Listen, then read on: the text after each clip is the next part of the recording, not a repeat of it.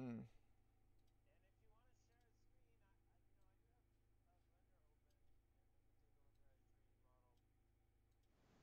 If you wanted to. I'm not sure how smoothly it'll go. Okay, here we go. We're going live. So Live! Which we live. should tell. Let me take my We should glasses off to eliminate that horrendous glare. tell Tony and stuff. Should I? Can you PM me the link so I can at least? Sure. Hi Uh, everybody. We are live now. Give us just a second. we are. Yeah, so I'm gonna send you Wait, that link. put my zippers down.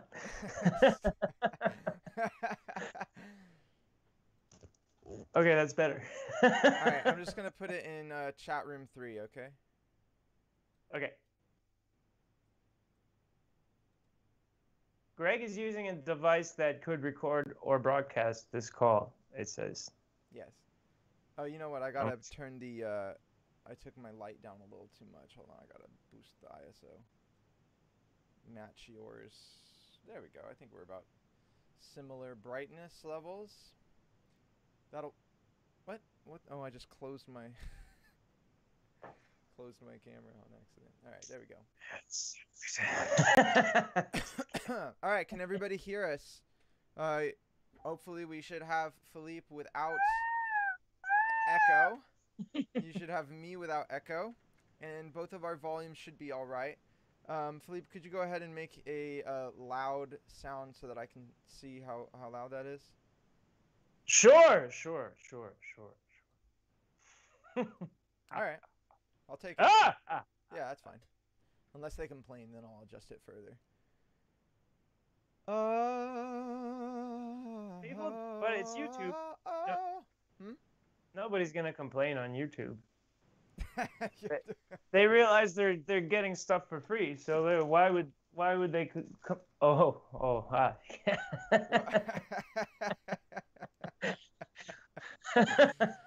Oh man. All right, so there we go. I don't. I'm hitting the green in the thing right there. So for me, it's popping up at the level where it should, where my speaking voice should be. So it shouldn't be too quiet. And then I have this, and then I'll have because if I turn the gain up anymore, Oh shit! I'm gonna really clip. That's already like I'm already getting close to the top. Greg up a couple of dBs. I did, but if I keep going, I'm gonna. This is why I don't like this mic, because of this Well, right see, here. I mean, I got a problem too. That if I have this good for speaking and then I sing, it's gonna Yeah, clip. it's so annoying. Here I am speaking. Yeah, you probably like this better now. So now I'm almost in the red. So I hope that it's worth the pain for your eardrums there. But remember, it's your choice. All right. So, thanks everybody for coming on. This is my friend Philippe. We haven't done a collaboration. I don't think. I don't think I've ever had you on a live stream, right? No, this is actually my first ever live stream. How awesome is that? Be sure, guys, that I've you never check out. participated. Oh, I love it. So be sure, guys, you check out Philippe's channel. It's called Mr. Opera. Yes, on YouTube. Great stuff. He's working super hard at making videos that look good and are good quality content. And I really like them. And I'm just gonna shout Philippe out here for a minute, real quick, before we get started. But I've learned a lot from Philippe, so I'm super excited for this one. I'm the kind of person, and I'm the kind of person that doesn't say I'm the kind of person, first of all. So I'm saying that because I resonate a lot with Philippe's ideas, and I like to take things that I think are good and work and are useful and steal them, basically. So Pablo Picasso said, good artists copy, great artists steal. And I think, teaching and thinking and like being a good human is kind of like an art, So when I see good things, I like to borrow them. So what I'm trying to say is basically I think Philippe has a lot of good ideas, and a lot of those ideas have influenced me. We've worked together and collaborated to make a place on the internet together where singers can practice. It's called the Vocalist Chat Hub. So, and today we're going to talk about, but anyway, yeah, be sure you check Philippe out on YouTube. I'll put a link to his channel in the description below. But today we're going to talk about this idea that classical singing is the best. I think from my perspective, well, before we jump into that, Philippe, do you want to say anything to them? But I mean,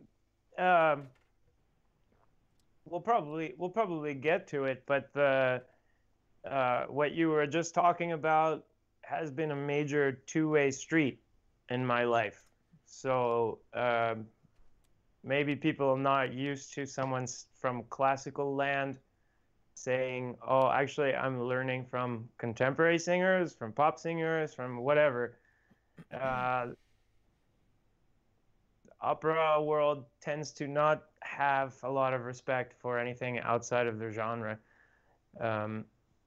So I should make that clear that people in my life, in my work as a professional opera singer, have noticed big changes that started happening around when I started working with Greg. But not just Greg. Not just Greg. No. Right. You've been a big part of it. But I guess what I'm talking about is more community-based learning, or community-based, I don't know, self-improvement. I don't know how you would want to, how you would define that. But we sing to each other kind of constantly, and when someone comes up with a new idea, they share it. They share it in the group, and then people try to imitate it or whatever, and yeah. Yeah, what's funny is we wanted this this video was originally not supposed to be a live stream. It was supposed to be a a video about how to use the internet to sing better. And then I was like, let's not talk about it because I don't really want to shout out the place that he and I made called the Vocalist Chat Hub, currently on Facebook. Shout out to the Vocalist Chat Hub. I was like, I don't want to shout it out too much because do not go to that group. Don't go there. People, I was like, because we're gonna switch platforms soon, we're gonna move it to Discord, and we're just gonna make some changes. And I was like, we don't want to like inundate the chat hub with a bunch of people and then move it, and that would be like we should move it and then do that. So, but yeah. So and it's like actually you are okay. People are welcome to come and join, but we're starting to realize that we can't. We're really limited as far as bringing new people in because we need like these moderators and stuff so it's like for every member who's just there to sing, you need like one moderator. Yeah. So it's and it's like a lot of manual labor and people donating their time. Yeah. And we need a platform that makes it easier, like to make that happen. So Discord has like bots and stuff, but then there's a problem with Discord because Discord's hard to send audio messages and record directly into it, and Messenger has that like really like is one of its strong suits. So it's just hard. It's going to take some investment from us to make that work, like hiring somebody to code or something to code in. If any of you guys want to be a part of that and would like to trade, some lessons or something for some coding skill, I would like a Discord server to be able to record directly from your phone into there. Anyway, all right. So let's get started with our topic, which is classical vocal technique the best vocal technique? And this is like, when I say that, at this point to me, it really does feel silly coming out my mouth. It feels like like I laugh, but it like I say that because now I'm surrounded by people and that don't think that like we see the silliness in that idea, and we see that's not the truth. And so then it's like you laugh, but as a beginner, as somebody that's Yeah. more just starting out, or somebody that's been influenced by people heavily that do believe that. Let's say your first vocal teacher was like, "Oh, this is what classical singing is, and like that's why it's so important. Like this is the foundation of everything." And da da da da da da. And then you just accept that, and then you think, "Well, that must be true, right?" Like what she's saying or he's saying, and so you just kind of run with it. And so there's like these little seeds inside of us planted, that like it is the best, it is the truth. And yeah, we want to talk about today, if that really is the case, why or why not. I think like maybe should first mention kind of a decent argument for, Okay, I'll let you do and that. that would be the idea of skills transfer. Um, and so for instance, if you're putting together, you're a country and you're trying to put together, I don't know, a ski jump team, and you just don't have enough people in your country that are really into the ski jump, um, and you want to develop this sport for your country. A good place to go look is like the Summer Olympics athletes who have nothing to do in the winter, or who have less to do, whatever. Because like a top level sprinter or a top level, I don't know, hurdles or anything, um, they're going to, it's going to be a lot quicker training them and getting them proficient because some of those skills will transfer. Mm-hmm. Uh, but at the same time, you could be a really good pole vaulter or whatever. If I put a pair of skis on you and throw you down a hill, you have no idea what to do unless you've actually um, done those. And then I guess another problem with this argument is that if it's true that the skills transfer, then shouldn't they also transfer in the other direction? So from contemporary singing into opera. Mm. I think it's very true, the idea of skills transfer, like, but it only transfers if you do it right. So if you, what I mean by that is, let's say that you learn to sing opera, but you don't, or you get classical training to sing classical music, but you don't really understand what you're doing with your body. Like you don't really understand what's producing that sound. You just start to like reinforce these habits, and over time that just kind of becomes your default, your habit, your standard, and you don't really know how you're doing that. It's just kind of your thing.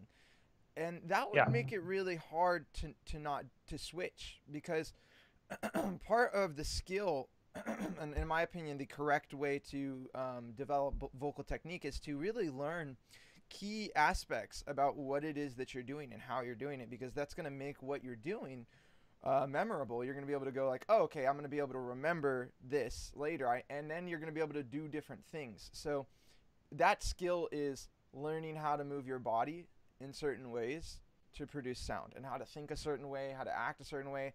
And then that is a transferable skill, because if you learn to do that, to take your voice from sucking to good in a certain context by doing that, by learning how to maneuver your body. Oh, I got to open my mouth like this. Oh, my tongue kind of has to lift right here. And if I don't do Yeah. that, this happens. Like that kind of process, if you do that, um, that's transferable. So if we had took an opera singer that learned to sing opera that way, and then they were like, you know what, I want to sing like rock music, it's totally different. But the skill that's transferable is the one where they can say, oh, you know what, I've already figured out how to use my body like this, so let me just like learn to use it another way. Yeah. But if you're just like this, like I'm just reinforcing these things, and you're kind of mindlessly singing, and you're not really like super duper focused on what you're doing, and like aware of what you're doing, then it's going to be really hard. And I actually think that's Yeah. most of people that try to cross genres, because most of them It's are unsuccessful. And I think We that's don't have a because good track record. yeah, well, it's not just opera singers, but I think that that's because vocal training and vocal technique is what we have. Like how Yeah. it's taught, how it's presented is bad. It's not good, you know. Hold on, I gotta get a sweater because I'm shivering and I can hear it in my voice. I'm like, oh, hold on, I'm cold. Hold on.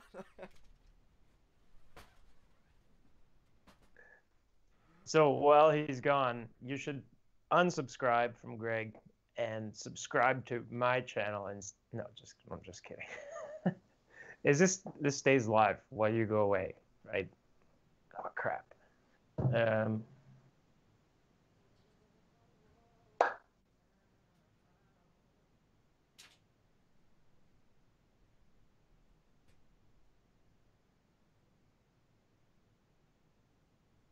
mm-hmm, mm-hmm, mm-hmm, mm-hmm, mm-hmm, Okay, we are back. We are back. mm-hmm. By the way, guys, please like this video. Only 4 of y'all have, and there's 20 of y'all. So I don't know why you guys always forget. Okay. Anyway, but please like this video. Helps me out. It'll get this video more attention. It'll get my channel more attention. So You guys, 16% suck. yeah. If you appreciate me, like the video to show that. Okay, so let's continue. Wait, I just got my math totally wrong. It's Anyway. okay. Who cares? We're singers, all right? We don't need to do math. Tony says I unliked it. I like it. So 4 out of 20. That's 20%. yeah, there we go. Okay. 80%. So yeah, where are we? Skills transfer. Skills transfer. So that's the argument, is that the argument that people say when they're saying is classical technique the best is it is the hardest thing to do to learn classical singing.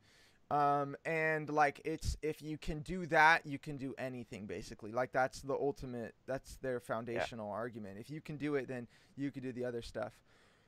And they don't even say if you can do this, you can learn anything. They literally, and this is a very common thing for teachers of classical singing to say. They will say that if you learn classical singing, like already now you can sing anything. And then it's like, well, then how come you can't? Like if that was true, yeah, then why can't you sing, right? any? I think it's just based off the evidence. It's a really false claim. You have to really have some severe cognitive dissonance going on to believe that, like, that's true, because all you have to do is hear. Like, the proof is in the pudding. We have to evaluate that claim. There's no, I mean, there's not none, but like usually if you see somebody making that claim and they do sing classical music, then they go to sing contemporary and they don't sound that good. And there's so many examples of like flops. If you listen to Pavarotti, he was a great opera singer. And then when he's singing pop, he sounds like an opera singer singing pop. So that's the thing. If you successfully are transferring the skill of like learning, you're gonna sound like you're actually singing the genre. You're not gonna sound like an opera singer singing it. So we have to think about like what vocal technique even is, and what we should be thinking of vocal technique as, right? So I think that's something that's really important, because if if you think of vocal technique as like the healthiest singing, or learning to use your voice the right way, or something like that, right? That can be a little bit of a slippery slope, because you can start to conflate that with the genre and the sounds that you are supposed to be making for your genre as being the healthiest. So a good example would be if you are if you're singing opera, so much phlegm. If you're singing opera and the sound is gonna be darker, yeah. If you're singing opera, if you're singing opera, right? How many times have I said if you're singing opera now?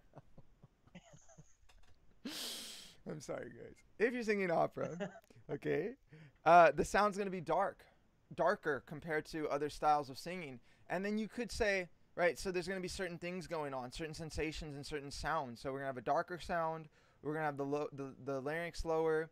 The soft palate is usually going to be raised, um, and we're gonna have this sort of sound design or sound ideal, right? It's gonna have a certain Yeah. like we all recognize it as classical.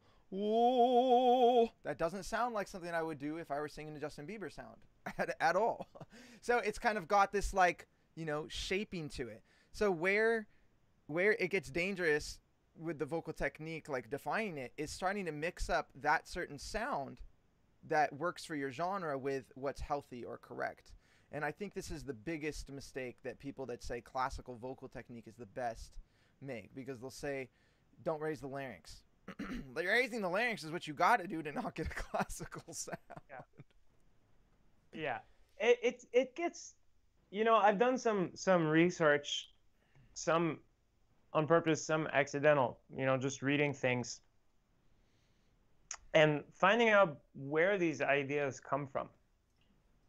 And the biggest offender, I think, was a guy he was writing in the 30s and 40s, I think. His name was Douglas Stanley.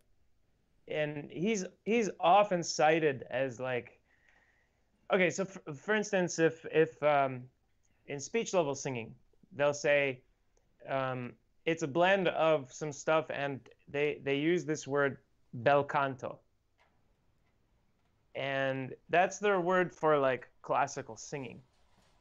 But what they really mean by that is Douglas Stanley, and you can find kind of really some things are just verbatim. So Douglas Stanley is the first example I can find of someone saying constriction. They use this word constriction, and they say it's unhealthy. Mm-hmm. And Douglas Stanley is really outraged and offended even by what he calls radio singing, which is crooning, basically. The beginning of these contemporary genres are coming from this era, that was later developed into pop singing. And I mean, if you heard it today, you'd probably call it old-fashioned. And you might say even it sounds a little bit like opera, but to them it sounded completely different. Mm-hmm. And yeah, he says, and he claims that singing this way will give you nodules, like almost overnight. Like that it's really dangerous and unhealthy. And he explains that it's caused because your vocal folds are rubbing together, and they're going to get a callus. And the reason that they're going to be rubbing together is because of constriction. And he doesn't give any kind of citation for why, like where he came up with this idea, how the physics work, nothing. He just kind of like pronounces it. Yeah. And you're expected to just accept that it's true. But then if you try to work out like, well, how does this system work where this constriction is giving you calluses by affecting it like a unrelated, a completely different part of your body. Yeah. And then why do all these brass instruments and stuff feature these pretty intense constrictions right near the source of the vibrations? And why doesn't that hurt your lips? I mean, it doesn't make much sense. And that just gets picked up like it's dogma. Mm-hmm. And now if you ask like an SLS guy, why does constriction cause nodules? They'll tell you, we know from bel canto. Mm-hmm. And bel canto is given this kind of like authority status. Mm-hmm. And as far as I can tell, there's no logical way that actually occurred. Yeah. Other than classical singing being the most prestigious singing at the beginning of the era of recorded music. I think a big problem is like you just kind of as a singer, you just kind of start stepping into the world of singing, and then you want to sing, you want to get better, and maybe you go to school for that, like you go to a college or a university, and then like those people have authority, inherent authority, just because they're your teachers, and you Yeah. feel this immense pressure to respect them and to trust what they have to say. And that trust is pretty important because you trust your physics teachers at the same Yeah. university, in the science classes to know what they're talking about. So why, if you when you're taking your sort of common core, are you would say, yeah, they must know what they're talking about, but then when you go to your classes in the vocal world, you would just be like, it's all bullshit. I think that's what's insane about it, is that it's almost like we're talking about a conspiracy theory, where basically the large part of Yeah. all universities and people teaching singing in college universities are really wrong about a lot of their fundamental ideas. So a lot of them would agree with the premise that classical vocal technique is the best or the healthiest and should be the starting point for all beginner singers. When you go into Yeah. a college program and you want to learn how to sing pop, you don't get to sing pop songs. You get to sing opera. You get to sing these art songs or classical songs. You don't get to sing really the songs you like. So there's this very strong emphasis that you have to learn to sing that way, right? It's pervasive in the curriculum design. And we're kind of making a bold claim when we say, like, the same institutions that are giving out let's say correct scientific information in other categories are also making like pretty egregious mistakes in this other category. So Yeah. that's where it kind of blows my mind, where it's like, wow, like this trust thing is not a reliable way to get to the truth. So I think that's pretty hard for beginner singers to hear, or people that do trust it, because it's a little shattering, because you do want to believe that people have the answer. You do want to believe that your teacher, your classical teacher, your teachers at your school, that they know what they're talking about, that it is true, because that's the information that you want to help you get better. And if they're wrong, did you just waste all this time, all these years, like listening and like following this advice that's, bad? And so that can be a little scary, but I think that it's okay. It's not that scary. We don't want to throw the baby out with the bathwater. There could still be good things about what they're saying, about what they're doing, and there will be the argument that it's like, well, it worked for me. It helped me. Their ideas helped me, and it's like, of course. I think there's a lot of good ideas from classical, ideas that are transferable. Um, Yeah. and But at the same time, if someone is so this, although it is a valid argument, when someone says it helped me, mhm, I would say this is also one of the most abused arguments, because for me to accept that something helped you, there's actually some requirements for that to be rational and logical. So first of all, I have to have some kind of evidence of where you were before. And second of all, I need some kind of evidence of where you are now. mm, yep, And then I have to buy your explanation. Uh, and so if you can't actually show me what you were doing before anymore, that's gonna put some doubt in my mind that you actually understand the process of how you went from the one thing to the other. yeah, Because if you really understand that process, you should be able to reproduce your coordination you were using before mhm, and the one you're using now. yeah, But usually, when I scratch the surface of a classical singer who's using this point, either I can't confirm that they got any better by looking at the before and after, mhm, or much more common, they will resist demonstrating the after. mhm, Not just a little bit, like a lot. yeah, They will struggle really hard. And it makes me think that in the back of their mind, they know it's a lie.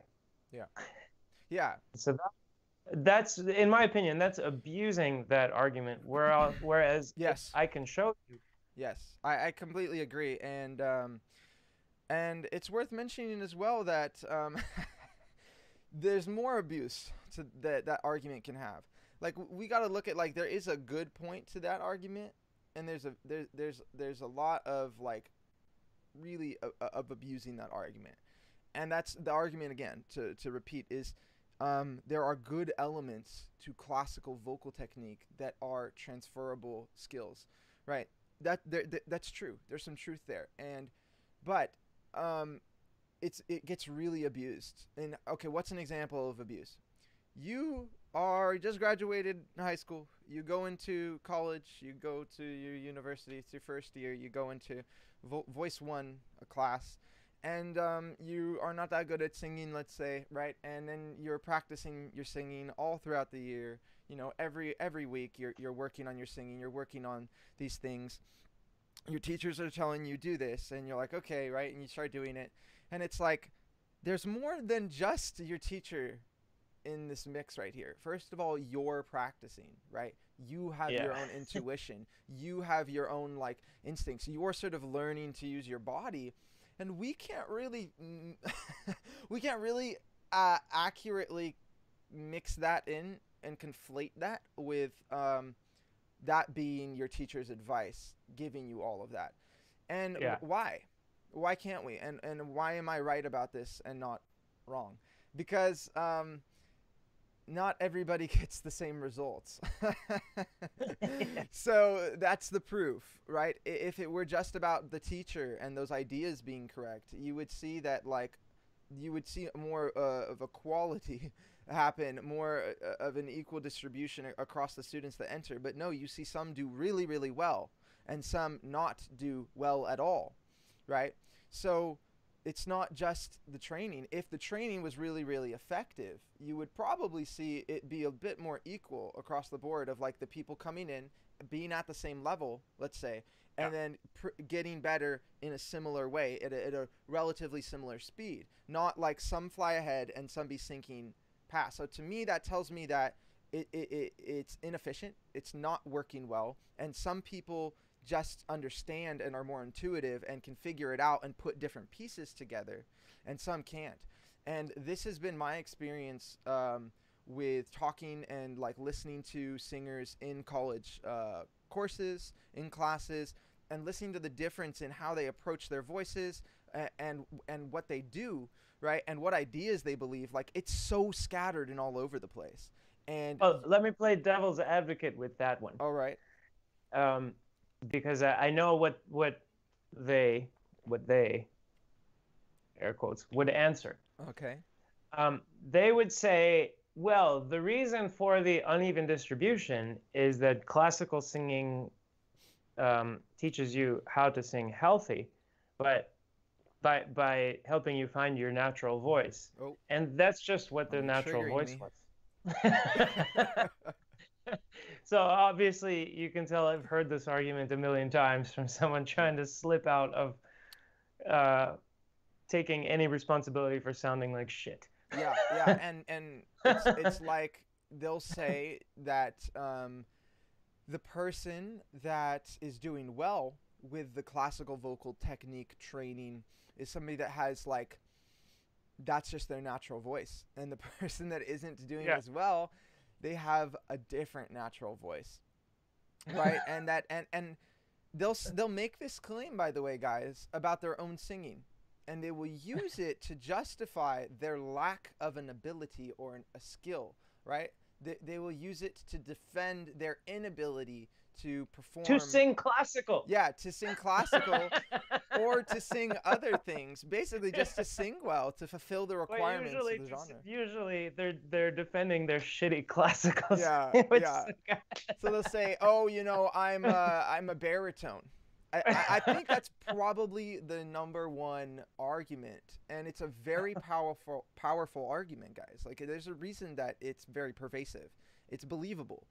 But it's only believable when you accept a ton of other hidden premises sort of snuck in there. And what we want to do is kind of dissect that and figure out, are these things kind of adding up together? So, for example, they'll say, oh, well, this person that's got these really good high notes and that's really singing these arias, you know, really, really well, and that's really, like, taking off with their voice, they're just a tenor. So that's easy for them, right? but they're using the same technique as you struggling baritone that can't sing above F. It's just that that's just your voice type. And so this is their argument to explain this unequal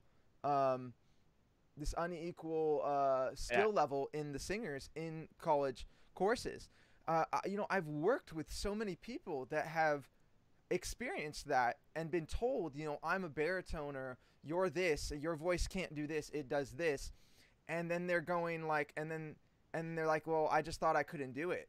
I just thought because they told me I couldn't, And then we do some stuff. We do some real vocal technique training, and then ta-da! Like the high notes start coming.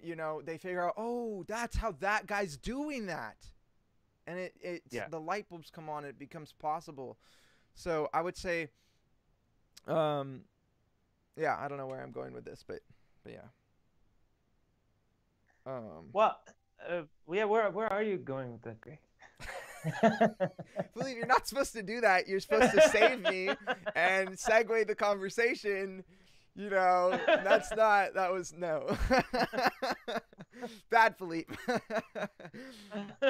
By the way, guys, if you're coming on, if you're new to the stream and you haven't liked it yet, please like this video. It really helps the channel out. So, yes. Yeah, so any more of them actually like it now, or? Yeah, there's 16 likes, and we've got 20 16. Good job, guys. Yeah, thank you. 80%. Any dislikes? Oh, I don't know. I can't see that from the stream. Thank God. If we had my audience on here, there would be dislikes. That would make me sad. It's like 80% of my audience hate watches. God. You know what? Your views though on your channel do really, really well. Like for your subs, you max out like all your views, which is really nice. It's the hate watching. Yeah, it's the hate watching. Yeah, you know what? They're literally helping you. I know. They're buying me things. Yeah. They're really small things, but they're buying them. They're buying you things. I love it. All right, thanks for liking the video, guys. I appreciate that. Dinner. Yeah, they'll buy you a dinner. Thanks, hate watchers. Yes. So, yeah. Okay. So basically, we've got when we talk about classical vocal technique being the best, we've got these things. What I talked about earlier, like the stylistic sound of the genre, conflate those sounds, start to get equated with what is good vocal technique. And I think the biggest example of this is yelling or pulling chest voice, right? Any kind of yelly, shouted kind of character to the voice, everybody's gonna be like, that's bad, right? So, and we only get that kind of a quality, by the way, in the upper range. We don't really get a shouted, nobody's like, hey, stop that guy. It doesn't have the character of a yell, and we're like, hey! And then it starts to sound like, stop that guy! It starts to sound like that's the yell quality. So it really only emerges in our upper range. And what's interesting is that it's very opposite to what you'd want to do if you're singing in if you're singing in a classical style. You don't ever want that sound to sound like a yell in that way. It's got to have a very different timbre to it. Assuming we're talking about like romantic, so this is something to mention. Okay. Is that when you go to school for classical, you're probably going to be thinking about and interacting with the least likely roles for someone to sing. And that's the big lead roles, the romantic lead, if you will. Most of the jobs in classical singing are not that. Most of the jobs are going to be supporting characters, because if you go to a show, you can't have a show that's all leads. You have a few leads and mostly supporting characters. And if you're one of these supporting characters and you're using some of these sounds, like the yelling sound, for instance, are you not singing classical now? You're in an opera. You're a professional singer in an opera. Yeah. And so we should be clear that what we're talking about actually is a subset of classical singing, and that's lyric singing. Okay. And maybe dramatic singing. Okay. Um, and uh, yeah, as an opera student, I really had the wrong idea that because for me it was like these lead parts or nothing.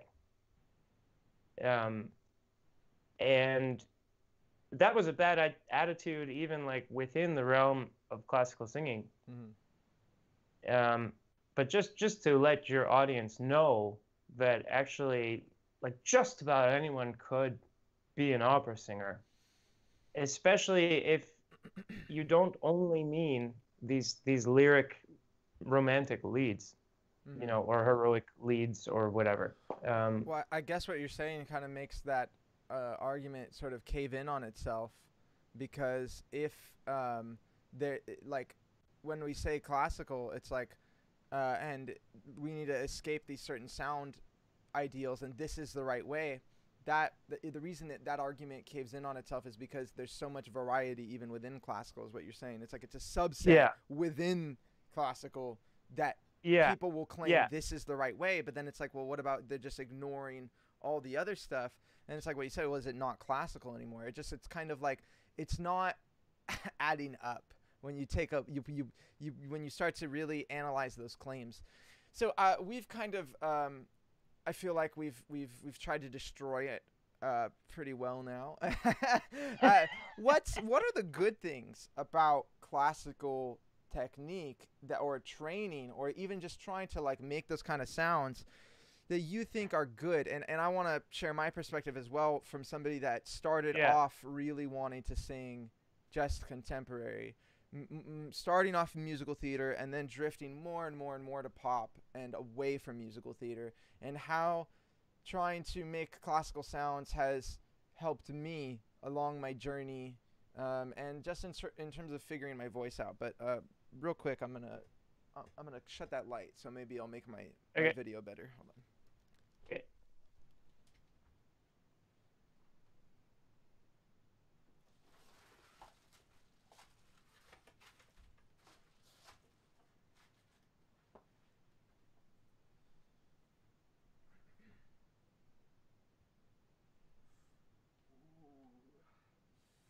Ooh, just setting Oh, the that looks scene there. nice.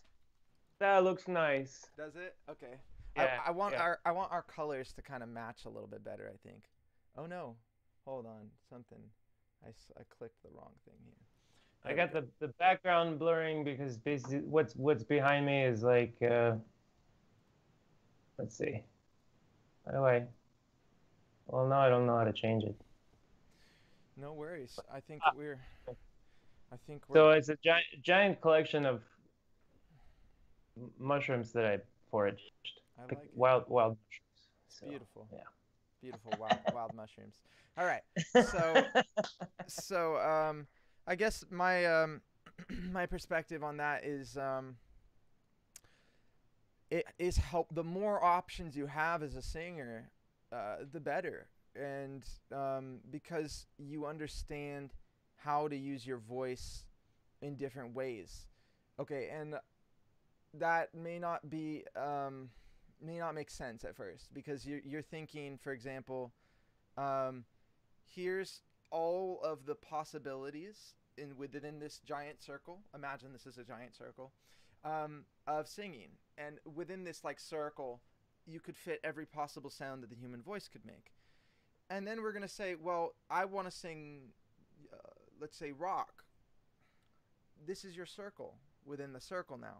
It's much smaller in terms of like the sounds that you're Yeah. going to be making.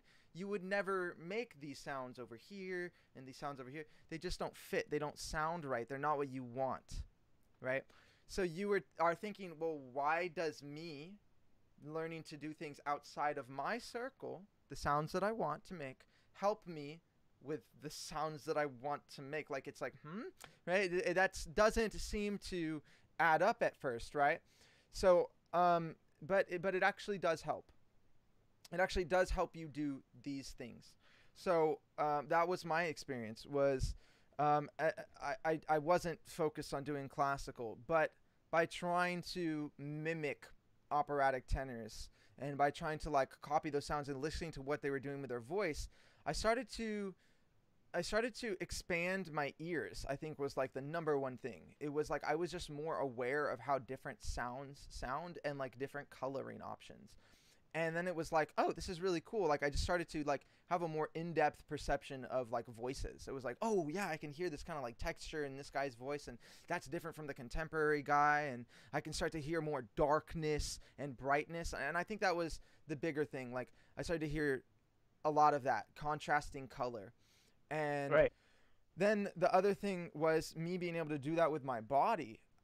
When you learn to do something that isn't within your little sphere, your genre, let's call it a genre, right? And you learn to do something that's like over here, that's like outside of it, that helps you know how to do this, because part of knowing how to do this is knowing how not to do this. Does that make sense? It's like when you make a decision and you're like, well, process of elimination. Not this, not this, not this, not this. Well, let's go with this then, right? So you start going down the list, and I think it really helps you to be able to know like what you need to avoid, so that when you make a mistake, Philippe and I talked about this on our pulling chest versus mixed voice live stream a few live streams ago. And if you guys haven't seen that, feel free, after this one, go check that out. Lots of good stuff on there. Pulling chest. Yeah, but we talked about basically if you confine yourself to only making sounds within your limited thing, sometimes you're going to make a mistake. Sometimes you're accidentally going to go outside of this when you don't want to. And if all you know is this, when you make that mistake, it's going to cost you. It's going to be a lot riskier because you don't know. You're not familiar. You're going to be afraid, right? And you won't have practiced how to get back. Yeah, and and that's a great point. When you start to lose it and you go outside, it's going to be like, oh no, how do I get back to what I did? Because that's a skill in and of itself. When you switch and you lose something, going right back. So it makes the whole thing better, actually, to practice cross-training the genres. I mean, you're talking to a guy, so I'm the kind of guy who I mean, I invented my own pedagogy for classical singing. And that, in the iteration that it's in now, would have never happened if I hadn't taken a lesson with Ivan. Ivan showed me Edge from CVT and Overdrive. Mm. And one of the main coordinations I used, I never found it until Ivan showed me how to do Edge. And Ivan was on the last live stream, the CVT Masterclass guy. Yes. By the way, this is the same. Sorry, Ivan I figured everyone has watched. No, I'm probably not, but who knows? We're a web, and we all know each other. Ivan's in the vocalist chat hub, by the way, too. So is Philippe. So is Tony. You guys starting to see the connections here? Okay. The vocalist chat hub is the place to be. Ivan is like this huge CVT resource. He's also extremely knowledgeable about acoustics and all kinds of subjects. Yep. And in the pedagogy that I use on myself, if you will, every sound you can make basically boils down to position and motion. Mm-hmm. And then how you get, that's a coordination, if you will. And how you get from where you are, basically, naturally, if you will, or habitually, and to that coordination would probably go under what I call attitude. And every one of us is really creative in that we come up with complicated ways not to do these simple coordinations. So like the path between you and the actual coordination might be complicated, but the coordination itself isn't. It could have different varying levels of complexity. But where the really creative part comes in is the differences you invent between yourself and doing that. And those are difficult to overcome. Mm-hmm. Um, and one of the difficulties is they're different for everybody. So it's like we're all trying to do the same thing essentially. Like there's not that much difference between um, the way different people's vocal tracts function, Mm-hmm. but the ways they come up with to not do that specific position and motion Mm-hmm. and even not be aware of it are like infinite. Yeah, and voice type is like one of those things. Like it's like an excuse. Like my voice is Yeah, this and it just doesn't do that. right. Rather than focusing on what you can do, which is like how do I, like Philippe is saying, like how do I adjust my position of my body and the Yeah. motion between positions to get a sound, right? And maybe There's how do I think of some clever attitudes that can help me, yeah. get there as well. I think there. I mean, there is a kernel of truth, especially when it comes to like the raw dimensions of your vocal tract. Mhm. So, like, if you have a really big mouth to begin with, um, you're dealing with a different vocal tract from mine, Mhm. and that might inform some of your strategies, Mhm. or it might inform like what where you choose to specialize Mm. should work with what you were born with. Yeah. But not as I mean, if that's not what you want to do, that's not what you want to do. Yeah. But when you find yourself competing about against other people for the same job, it starts to become like success and failure starts to be a smaller and smaller tolerance. It starts Mm. to be Yeah. very very small differences relatively, and Yeah. that's the point at which I think your body type and dimensions will start to Yeah. So almost have final. where were you Yeah. going with this? Because I'm just personally not seeing the connection in terms of like how the value from your perspective of classical singing. Because I think you were that's what we were Well, I talking was about. talking about really, yeah. It was more the value of when you interact with someone from a different genre. Oh, I see. Okay. They're actually solving if they're using different coordinations. They're solving a different set of puzzles. Mhm. So if you can't do the coordination now, and we assume that it's possible, Mhm.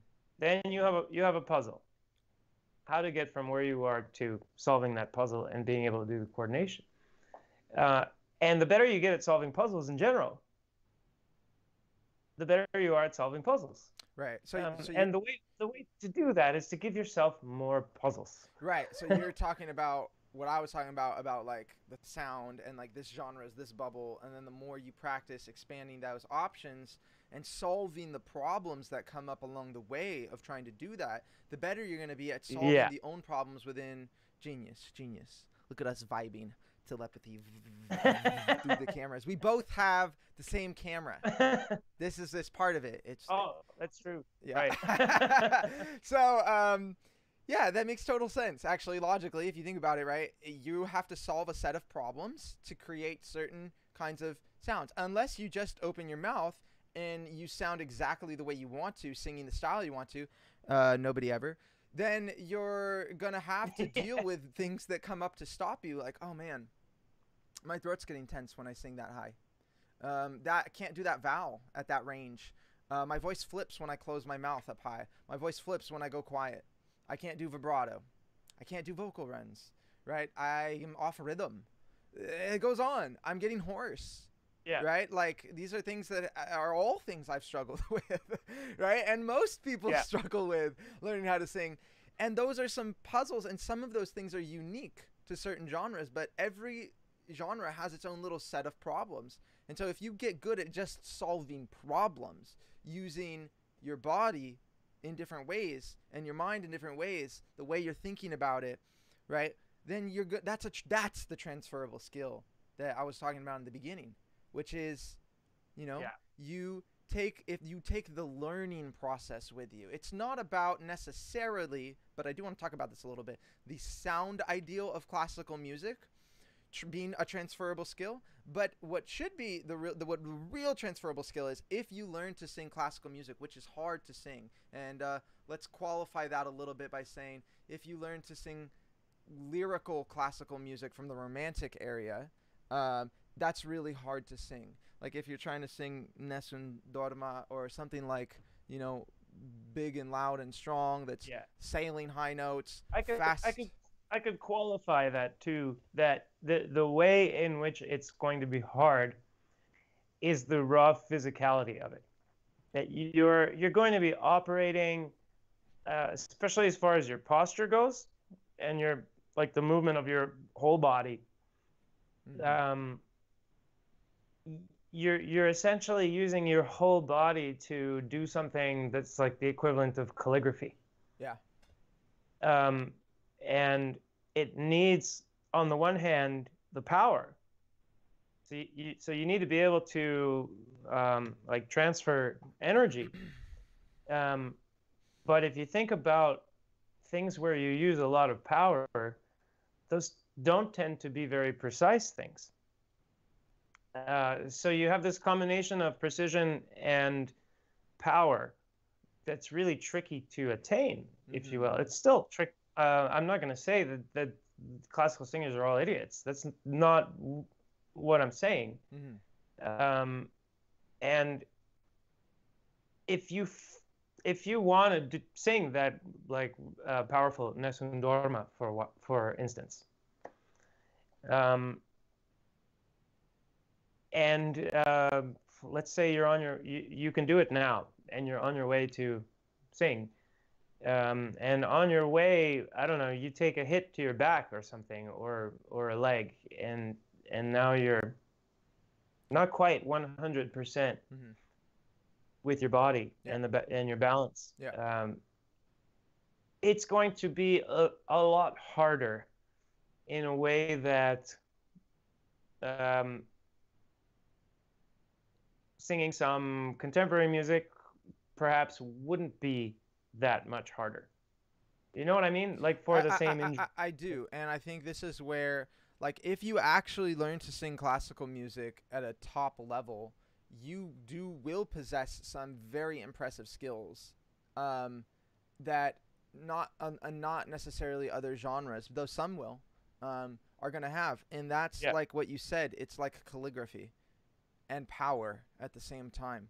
So it's like you have to, specifically in the style that we're talking about, like you've got to be able to get real loud, really, really loud, really, really strong with your voice, and you've got to be able to back off of that, and you've got to make your voice like dance and move quickly, and you've got to combine all that together with moving on stage, you know, with acting, and that's a lot, right? And And you speaking a bunch of languages. and speaking That's a it. bunch of language, yeah, right, and those are some really difficult um, contexts and problems that you have to solve as a singer that I don't think you have to solve with many other genres of singing. So in pop, for example, when you want to be dynamically soft, you don't care about being heard when you do that.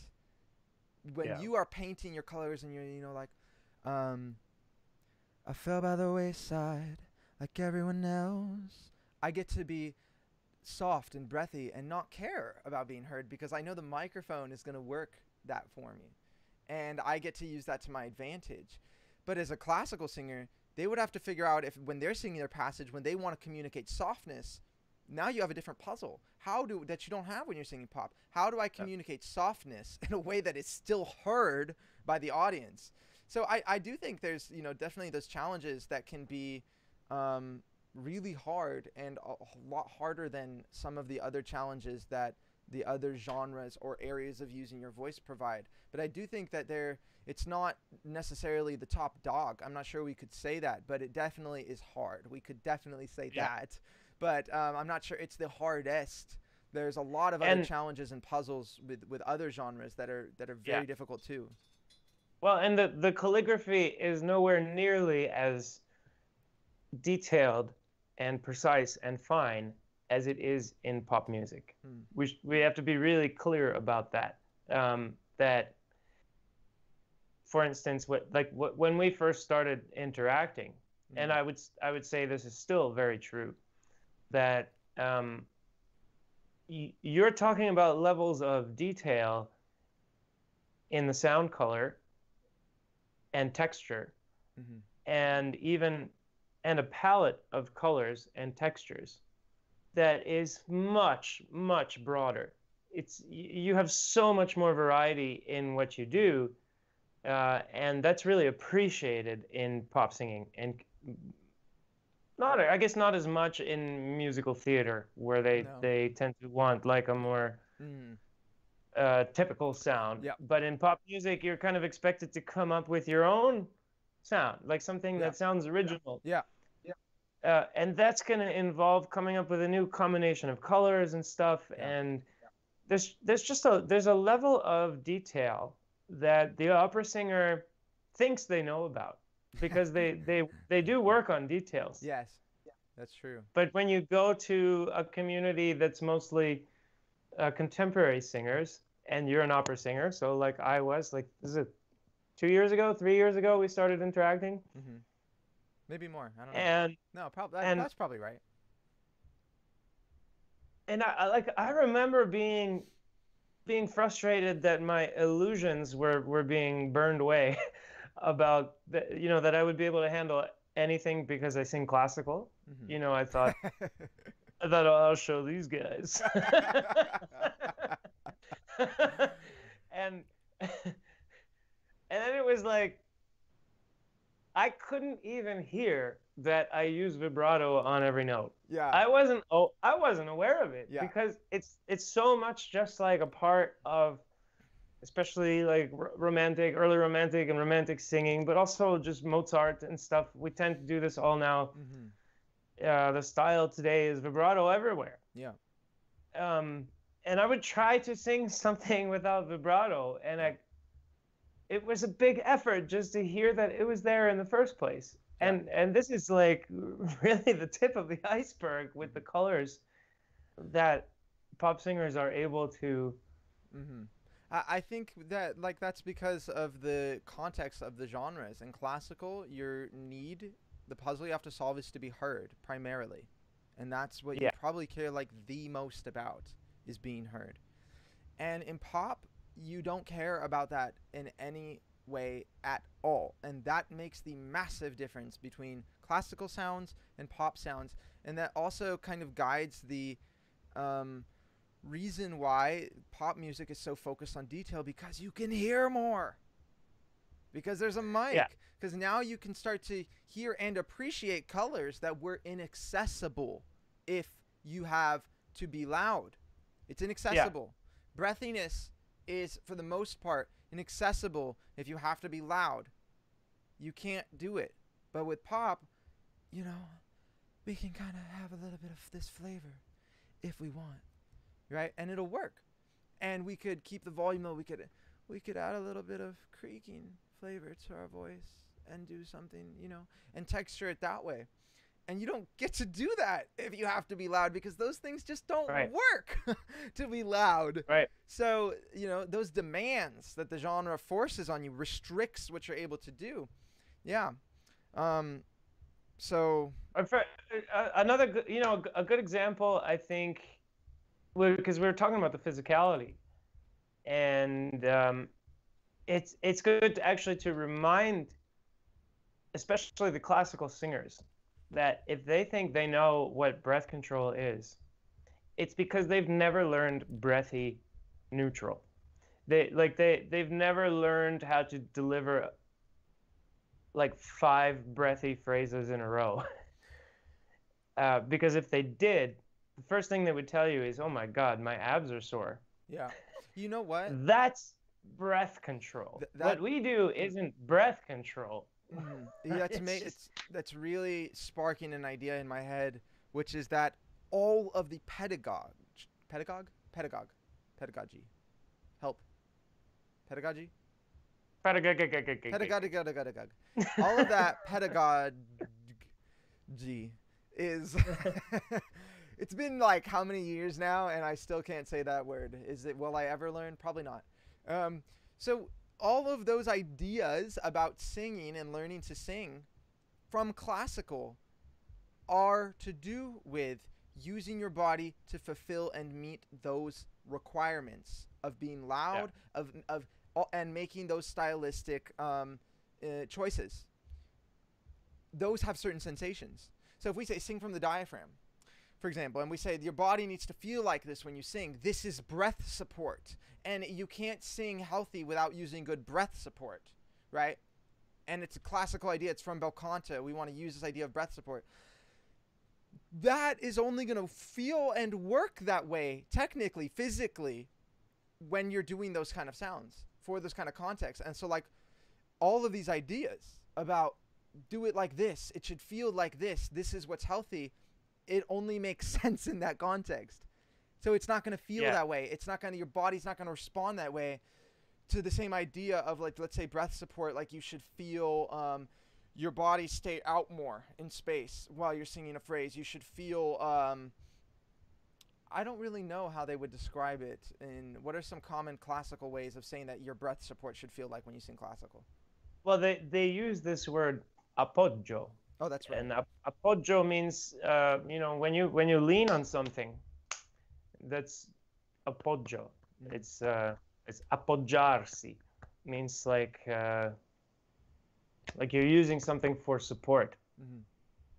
And you'll get all kinds of different opinions actually in classical about the correct point of appoggio, they call it. Mm-hmm. So the point in your body where you think you're kind of leaning into. But it's good to keep in mind that the point of all this is to maintain a high, steady subglottal pressure. So that's the pressure that's under your larynx. Mm-hmm. And what you can notice is that classical teachers will often say, no, it's low pressure. It's low. They will swear to you that it's low. And they really believe that because at some point they were using too much and they pulled it back a little bit to the right level, which is still high. And then they will say, oh, well, see, look how much sound I can make with low pressure. Mm-hmm. But if we actually measure the pressure, it's like, that's a lot of pressure. Yeah. And if you're singing if you're singing in neutral, for instance, and you're not very high, you might not want a lot of pressure at all. Mm-hmm. But if you're taking your advice from a classical singer, or from a classical teacher, their version of low pressure is actually really high pressure. Yeah. And you know what? That's the problem with when you try to like use classical to explain contemporary vocals. Let's explain it that way, because then you're going to be thinking, well, this is high pressure, this is low pressure. It's like, that's not really low pressure. Low pressure is like, can you deliver 5 phrases of breathiness? You know, I fell by the wayside like everyone else. I hate you, I hate you, I hate you, but I was just kidding myself. Or every moment. That feels different. That's low pressure. You know, but that's a different low pressure than the lowest pressure you would use for classical. So it's not the words that we use to describe what your body and your voice can do for classical is missing a massive amount of things you can do, because it's only designed for this. Again, here's your capacity, and the other genres are somewhere in here, and here's like classical. All the stuff is only designed for this box for the most part, right? And you know, when you try to do these other things, it's not going to work. Some things will work. The best thing that would work is if you learned how to actually learn in a way that you have transferable skill. Like, you learned how to use your body, you really understood what you were doing, you got good at it, and then that learning process is very transferable. But singing high, and I did want to talk about this, by the way, so I would like to segue to this. There are elements of classical singing that I do think really help with contemporary vocals. So let's say we want to sing R&B, and we want to sing really high, or we want to sing gospel and we want to sing really high, or we want to sing rock and we want to sing really high. R&B, by the way, you also have your runs, Yeah, we do, and you have runs. which will get better from singing Rossini and Mozart and all that. Yeah, absolutely, because there's an emphasis in the classical of a lot of flexibility and moving your voice quickly. So Yeah. totally. And by the way, one of my favorite opera singers, Juan Diego, Oh, I thought you were gonna say me. you are one of my favorites, but Juan Diego Flores is a pretty famous guy, and he also sings like Spanish Mexican music, and um, it's got a much less classical vibe, but a lot of it has a lot of like fast moving passages where he's got to do like some kind of riffs or runs, and he really is good and makes that sound really good in the context of the Spanish music. Like, it sounds beautiful. It doesn't sound classical, but it sounds like he's really nailing it. So for him, the guy that could do this and trained to do it in classical, you know, he can do it there, but maybe he didn't. I mean, the guy is, you know, Spanish, or maybe he's not. Maybe he's. I thought he was Spanish, but whatever. I don't know where he's.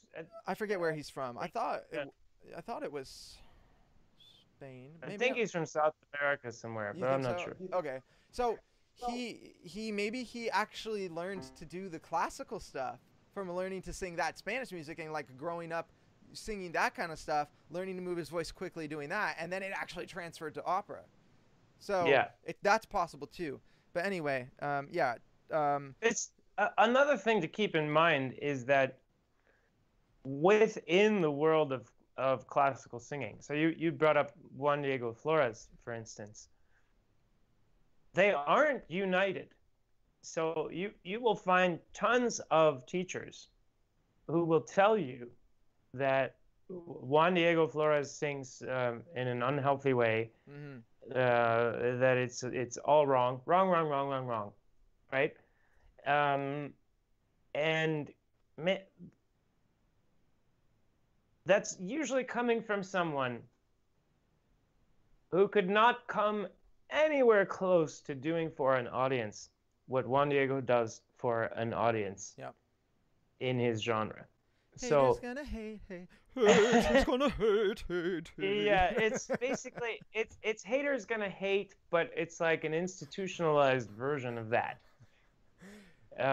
Yeah, that's completely true, because a lot of times those who can't do it teach, and so you'll get a lot of failed career singers, opera singers, make their way into the university program, and to me, like, just so that makes sense to you guys, you got to look at the whole thing is set up. To teach at a collegiate level, college level, in a course, you've got to get your bachelor's, you've got to keep going, you got to get your master's from somewhere, you've got to get your teaching certification. You have to network and get along with the people that are running the show. It's like you're going into the room, and everybody's like in the room doing their thing, and who are you? Like, what, you're gonna go in there? What, you're gonna shake up the establishment of teaching? LOL.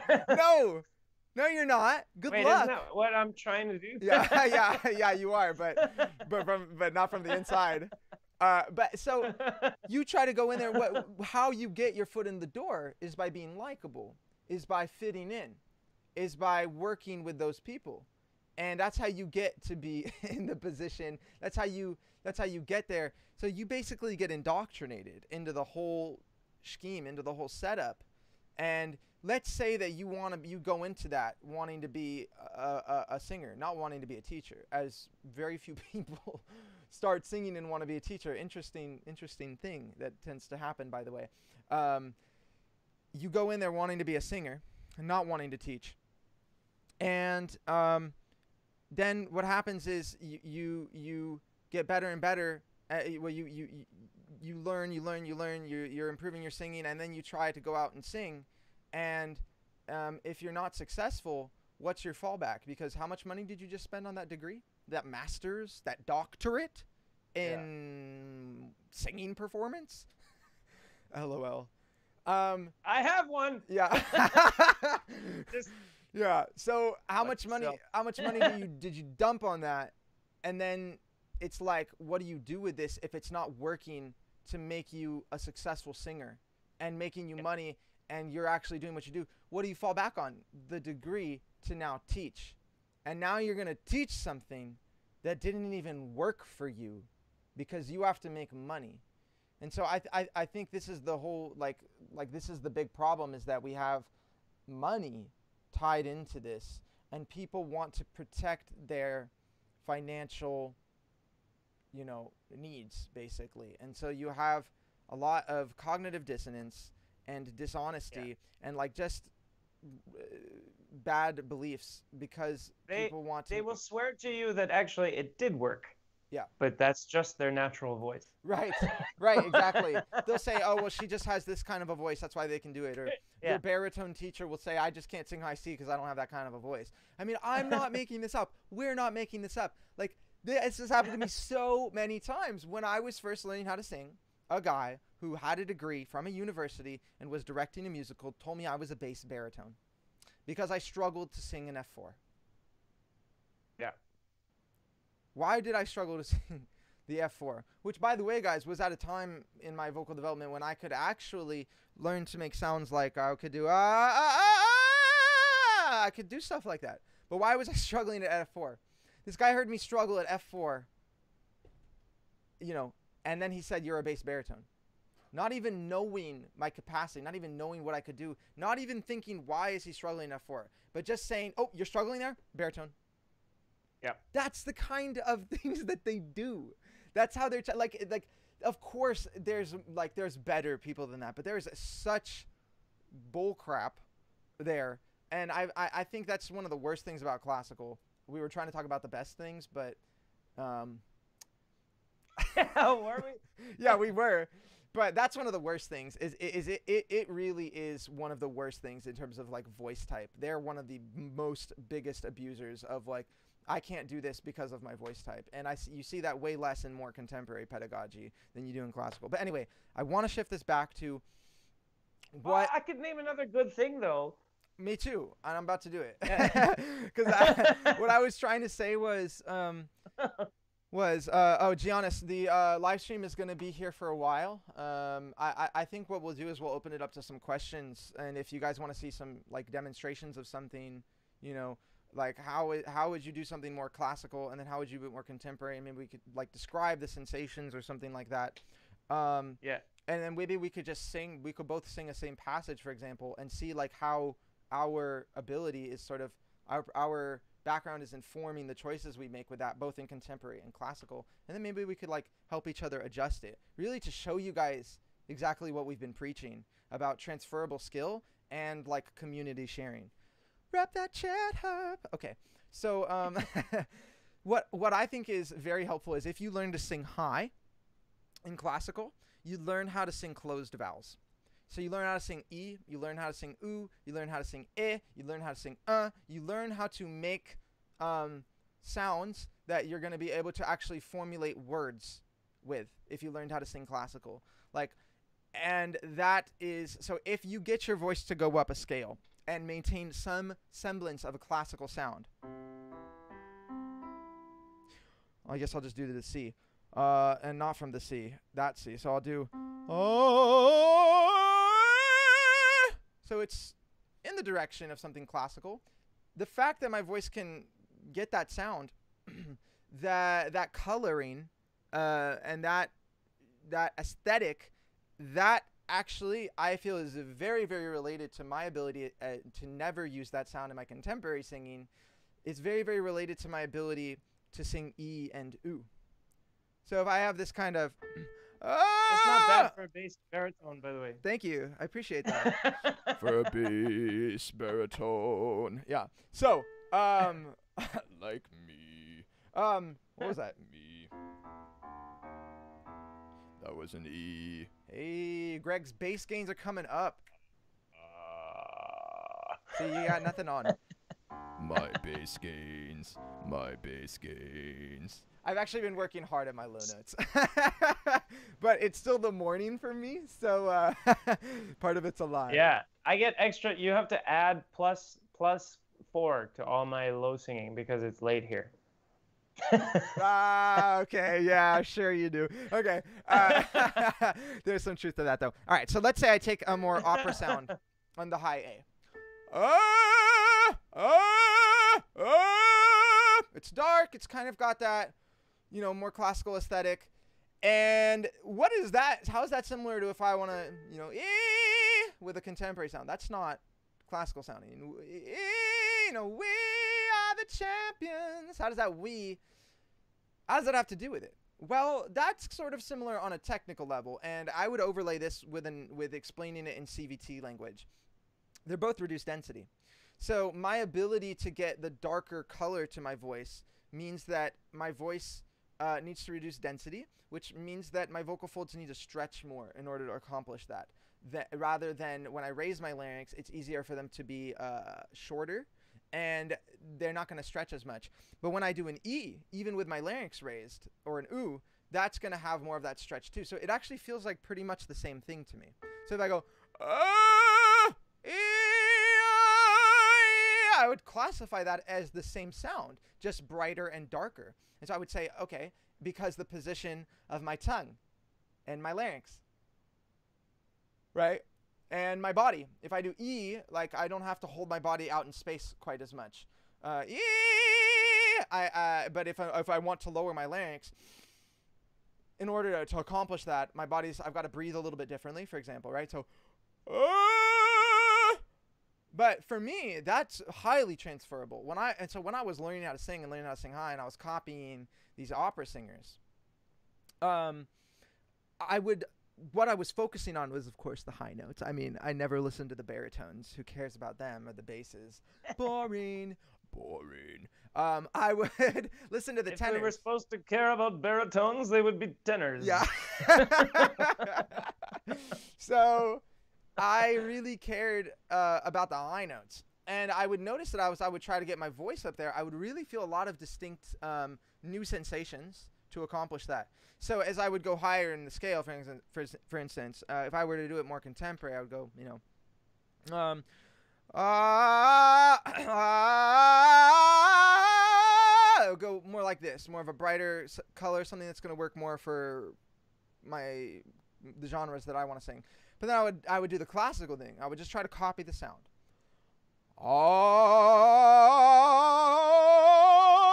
And I would feel like, whoa, that is new right there. What is that feeling? Like, what is that sound? And I would really start to notice a lot of different things in my body and in my voice. And those same things, I started to put the piece together, like the same shakiness that I get at that note when keeping my larynx down. Let's say, right? I'm fabricating it, but let's say it wasn't consistent. And it was shaky. That same shakiness, I would have the same problem in a seemingly unrelated part of my voice, on an E vowel, at a lower pitch, for example. And it would be like, well, I would start to see that must be the same thing. And it actually is. Like, it's both reduced density and CVT. So my inability to keep my voice stable and consistent in that, let's say, mode, and in that color, like, was really, really related to the seemingly unrelated ability to sing E vowel high without shaking. So for me, that put a lot of pieces together. Just on a basic level, our voices work similarly, even if we're singing different genres. Like, as you go higher and higher, the vocal folds are going to stretch more. And, like, just learning how to do that with classical, I think, makes you stretch your vocal folds more typically. And that helps you sing those kind of closed vowels. And develops that. And it's one of the ways that now, like, coming from having that experience, when I work with people, one of the strategies I use to get them to not yell as they go up and to find a different kind of coordination, I use a low larynx. So I'll be like, hey, put it down. Oh, so you feel that? How the sound is shifting way down there rather than I don't even feel the thing yet. So that was part of how that was really, really helpful for me. And vibrato. All right, I'm done. Where are you going with this? Your turn. Well, I wanted to share my experience of how trying to sing classical and some of those elements helped me develop my voice and my abilities in a way that I don't use for classical. And a lot of that Well, was. I'll take it. Mhm. Yeah. So Go ahead. no, that's it. Okay. Yeah, I can I can just tell that story from basically it's the same story from the other side. But when we met, my high C was broken. I don't know if you remember. Dun Um, dun dun. but I do remember. I Yeah. got really mad at one of the guys in our group because he picked on my high C. And I was trying to argue like, well, I mean, I never sing it on the stage anyway. Um, because I'm doing these more kind of like robust roles now, and there's barely any high Cs and blah blah blah. Yeah. And when you're singing contemporary with my voice, you don't get to stop at high C. Mhm. You're gonna have to sing a lot higher than that, Yeah. you know, and probably not in such a robust way. So you're gonna have Yeah. to be a lot more delicate and Yeah. skilled about it. I hate to say it, but Yeah. um, it's not just singing wrong, which is what a lot of classical people believe, or they will believe it's like unsupported. Yeah. Yeah. And but these coordinations are actually really hard to get. Yeah. Um, All you got to do is try and and see how abysmally you fail, and then you understand yes, that that's because it's difficult. You either cognitively you do some magic dissonance in your brain and you go, that's because it's just wrong and my vocal technique is so healthy that yeah. it's so difficult for me to do. So yeah, I mean a good example would be, do you remember the nasal pivots? Yeah. What was a big deal that when I was especially first exploring, Mm-hmm. and the phrase, because in classical singing generally nasality is really frowned upon, Mm-hmm. um, unless you're singing in a language that specifically has nasal vowels. Mm-hmm. And even in that case, like when I sing in French, a lot of times I take out the nasality and I replace it with twang, Mm-hmm. and maybe some medial narrowing. So that's these two kind of things in the back of your mouth that can come together like this, Mm-hmm. to make the opening more narrow, basically between your throat and your mouth. And I'll replace the nasal with this kind of like and in the context you'll think it's nasal. Mm-hmm. But in the contemporary singing, I really had to start allowing for this possibility that I'm going to open and close my nose just to get the sounds to agree with each other. Mm-hmm. And the line was, they say that the road ain't no place to start a family. And it was this start. So the you go from nasal, and the second note is not nasal to nasal Mm-hmm. on the second note. Yeah. And that somehow ties them together. Yeah. Which is the last thing you would expect if you were a classical singer. Yeah. Because to you, like in the classical genre and the way that the sound ideal is set up, if you suddenly introduce a nasal vowel, it's gonna be like, oh. I think not just color wise, but also density wise in terms of CVT. And if you guys don't understand that idea, it's just like you could think of the capacity or loudness of a voice. Its character is going to shift and reduce to something more thinner sounding just by opening the nose. Like that's what tends to happen, is that you open the nose, you're actually going to pivot in the density, and it's actually one of the tools that I use.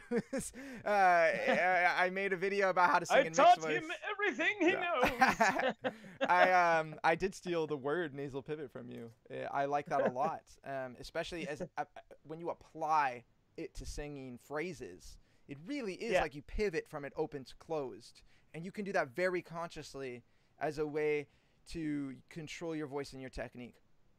And Um, that word appoggio that I talked about earlier, was which is the kind of like, you could think of that like a pivot point. yeah. And so where I was used to having this pivot point either like down here or even in my back, Mm, down by my kidneys. This is the pivot point is like in my nose right. or just behind my nose, and it's a weird feeling. It's um, I mean, I got used to it, and I learned how to work with it. Mm, Uh, but really required coming to the problem that's in front of me uh, with kind of like a fresh mind, like with an open mind, ready to actually solve this problem, and not just use this problem as a way to try to bully everyone to saying that I solved it when I didn't actually solve it. right. Okay. Hold on. I messed something up with scheduling. I gotta take care of that emergency real Okay. quick. I'm a dunce. I will be. I'll be right back. Feel feel free to talk to them, interact. Go to read what they're saying in the chat or something. I yeah, yeah. BRB. I sent you the link, so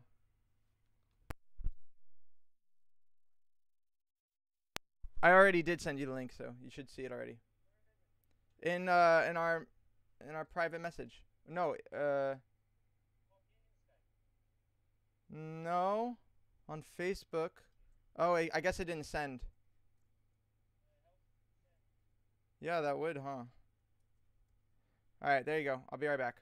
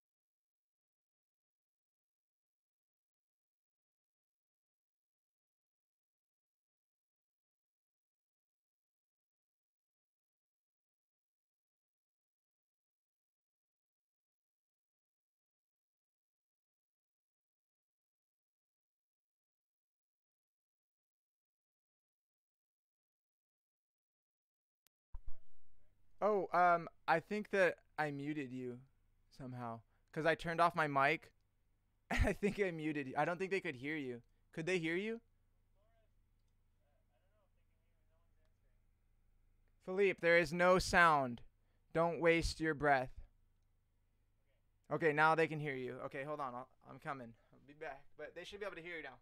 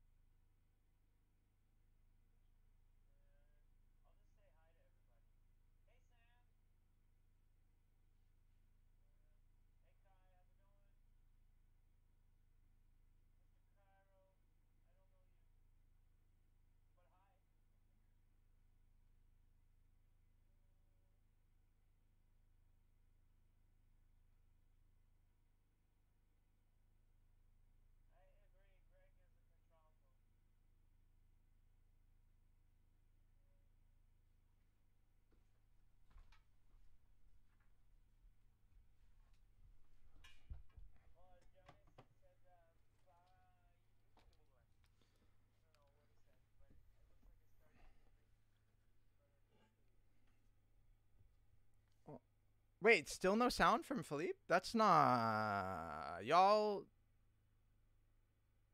That's not right. I shouldn't have. No. Wait, yeah, your audio in OBS is not picking up anymore. When did it stop? Guys, when did Philippe's audio stop? Imagine they're just hearing me and they just didn't say anything the whole time. That would be pretty funny. That's weird. I don't know why that started occurring. Ooh, can you guys not hear me now?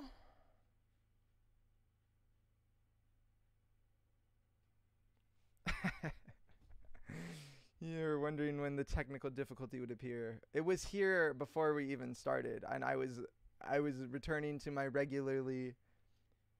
We started an hour late with only half the sound. Yeah. Oh wait, now you're back. Okay, there we go. I figured it out. Sort of. My inbox? How is my inbox visible? You're good. We did it. I did it. Oh, okay. I'm the best at technology. So not that long ago, right? You guys heard most of that? No, I don't think they heard any of what you said. The whole time? Probably. Well, maybe not. I don't know. What did you guys hear? All right, it should be working now. Can you hear me now? Oh, when I returned to my desktop, that's when it stopped. Is that so you all could hear when I left, and then when I came back for a second, you couldn't hear it anymore? Okay, we're both on. But basically, so we have to start over. So I think it would be cool if we segue it a little bit. I feel like we've covered a lot. Yeah. You know, about classical singing. It really is not just I think a blanket statement that you can say and just like, you know, it doesn't work that way. So you have to really dive into what that means when somebody says that. You know what I mean? You know, like a really important thing to keep in mind too is like a lot of classical singers will say something like when you're not in the room, when they're only talking to other classical singers, they will complain about how much opera sucks these days and how the singers aren't as good as they were in the old days, you know. And by the way, yes, they are comparing live singers to recordings that they can turn up as loud as they want or whatever. And they're also comparing modern recordings that are really cheap to make by comparison. And so we record everything. Like people bring their cell phones to shows and stuff and they record. And the cost of making a recording today, if you don't factor in the orchestra and stuff, is really low.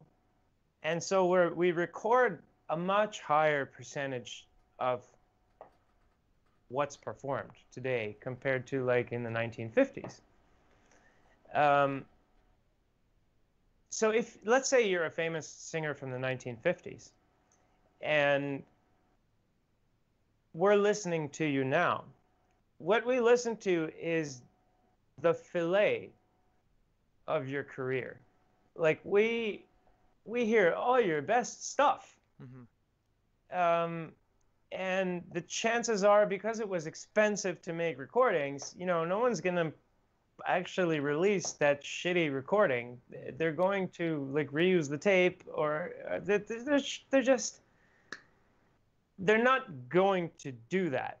And at the same time, you're not able to go and check and see how consistent these people are if you actually go and listen to them live. Yeah. So you get this impression that, and there is some truth to it, but you get this impression that opera singers today suck compared to before, and that includes me, right? And they'll say that when you're not in the room as a contemporary singer. And then when you're in the room, they're going to tell you that if you can sing opera, you can sing anything. So it's like, in order to be able to sing anything, go to these people that haven't been able to teach opera singers how to sing well. Yeah. The plot, it And just gets worse. it's like, It just it's gets like worse. where, Yeah. Yeah. I mean, it's amazing. why, um, but so it's disingenuous, right? Yeah. Because when you're in the room, what they want is that sense of authority. Yeah. So all of a sudden they belong to the elite. Yeah. Yeah.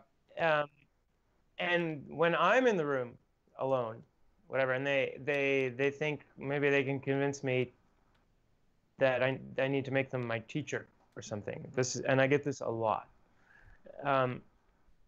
Then all of a sudden, they're trashing all the modern singers, and they're using the old singers from the 50s to get authority. And so it's like they'll just change their story depending on what they think is going to grant them that authority, so that you stop questioning things. Yeah. So that, and yeah. Yeah. So, well said. I think it's very true. Let's segue this a bit and open it up to the people currently watching, to the audience. So, hello, audience. Hey, guys. I hope your day is good. I'm sorry I didn't say hi to you guys today and ask how you're doing and where you're watching from. But hi. Do you guys have any questions that you would like to ask Philippe or I relating to our topic somehow, please? Not just I can't sing above D4, help. You know, and or if you would like to see, maybe like I mentioned earlier, a little bit of like demonstrations of how we could like how we make something more classical or less classical, and the kind of thought process that goes into like singing in those different ways, and how that vocal technique completely shifts. I mean, when I work on singing a little opera phase, the tools, the things I focus on, like what I'm going for, shifts dramatically from when I'm sitting here with my microphone, recording into Logic, trying to capture, you know, the quality of the voice that I want. It's like it's utterly different. So just to kind of bait that a little bit. Yeah, if you guys have any questions. And while we're waiting for questions,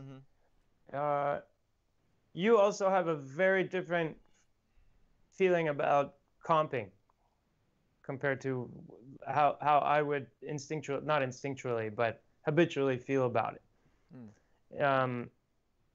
So if you find out that the way that the voice recording was made was by doing a whole lot of takes and then choosing the bits that work out the best from each take and putting them together to make a composition. Yeah, all pop songs. All pop songs are comped in this way. Yeah. And that's not scandalous. Yeah, it's not.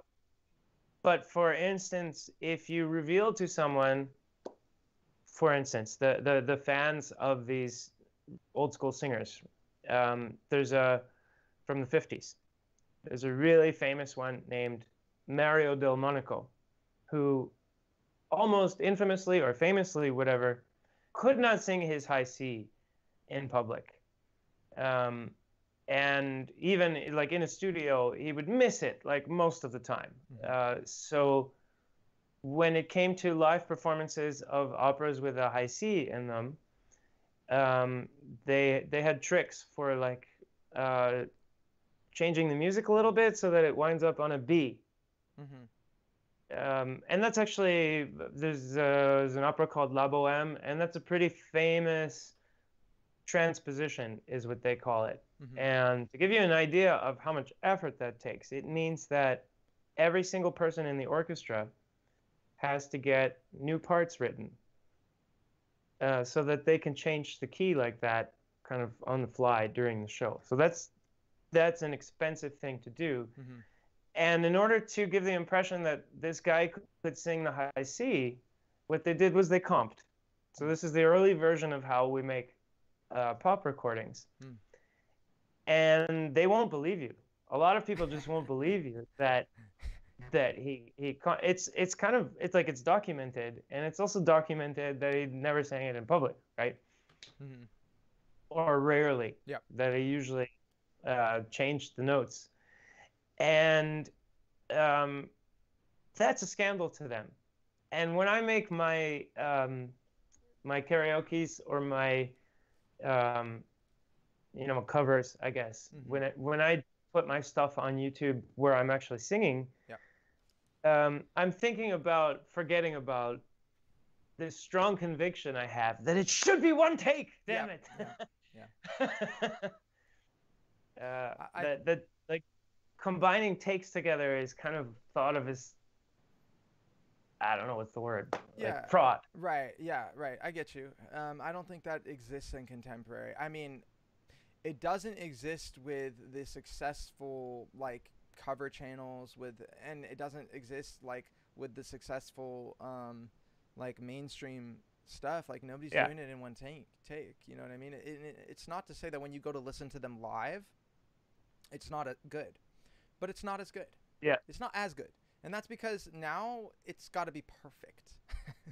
So gone are the yeah, days when you could have a little off note right here and a little something. Like it's got like the demand has increased for our ears to be satiated by like every note being correct and it being like yeah, bang on. And so you know, they're even doing that to the live vocals. The live vocals are now having, getting yeah, auto-tuned, getting adjusted, so as it's coming out of their mouth. So yeah, I don't feel bad doing it, working on a project yeah, and doing it. But I do think that like that applies a little bit more when you're a vocal coach than it does when you're a singer. When you're a singer doing it, for pop it's like whatever, but as a vocal teacher yeah. you do want to show that like yeah I could sing live, for example, because you could Right. really have a lot of serious issues that if you're not able to get through a song live, like you do need to be able to do that as a singer. Like yeah, okay, you could actually be Yeah, a yeah, successful pop singer and suck at live singing. That's the thing about today. That could work, but as a vocal coach, if you're saying like here's how to sing well and sing successfully, you should yeah, be preaching what you're repping, what you're representing, which is like you could sing through songs and get through a set of music. So yeah, yeah. but anyway, let's Well, take and a sorry, but where I was going with that was that mm, opera singers will often really look down on this, and I know there's like not a lot of opera singers in the audience, probably. But if that's your thought process, then you should keep in mind that in a competitive industry, all of your competition is going to have the same um, help that you have. So like if you have auto tune, okay, but they have auto tune as well, mhm, and that doesn't give you an advantage. It just puts you on a level playing field with them, mhm, and you're gonna still have to bring something to the table mhm, yeah, to differentiate yourself. yeah. Anyway, that's all it is. So let's take a look at the chat and see these questions. Hi Samuel. Hi Kaj. um Hi Rosanna. Hi Kfir from Russia. um we have one from Kaj. What are you doing? Oh, you were. I got I'm confused. I'm I was looking at I'm the live. reading, but I'll put this on the screen so you can see that I'm actually just reading the No, no, questions. I'm sorry. I saw the chat and then you were doing this because you were talking, and I was like, "Why are you doing that?" Because I thought it was the Skype one because there's a delay. Checking my email. Yeah, I just got confused. So Kaj is asking you, Philippe, what would you consider to be the main difference between veristic tenor singing and something like, let's say, Rossini or Bellini? Rossini or Well, Bellini? yeah. So I would say that ideally, and this is, I mean, especially based on the latest historical evidence that we have, Hmm. is that in the time of Bellini and before, we call that the bel canto era. Uh, the bel canto era. era. um, people were using much lighter coordinations. And actually, if you look at the way that music is written, instead of having like the whole orchestra playing one big chord at the same time while the singer has to somehow sing over them, you'll see like they take the whole chord and they spread it out over the measure. So it's an arpeggio. So it's like instead of like blah, it's like bop bop bop beep bop bop bop. And the singer sings on top of that. Um, and so you'll be combining, you'll be tuning a formant, which I don't know how much your audience knows about this stuff or not, I don't know either. to a higher harmonic. So basically, I mean, I could try to demonstrate. So let's say I sing.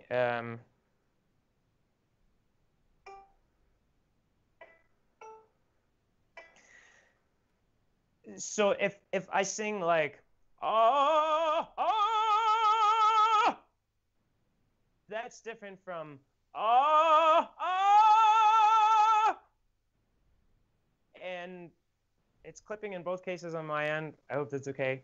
It sounds fine to me, so theirs should be okay. I'll read the Okay. comments. If Philippe is clipping, guys, let us know. And if it's, yeah, I think So it's that fine. like this first example is going to work better for kind of more dramatic singing. And this second example is going to work a lot better for Rossini and Bellini. I'm going to be, I'm using different, I mean, I call them tracks. It's a little bit similar to the modes in CVT. And I'm going to be able to articulate higher, especially like above F4 if I have a whole bunch of words, which you will see often in that style of singing. It's lighter. Yeah. And I'll be able to sing higher overall.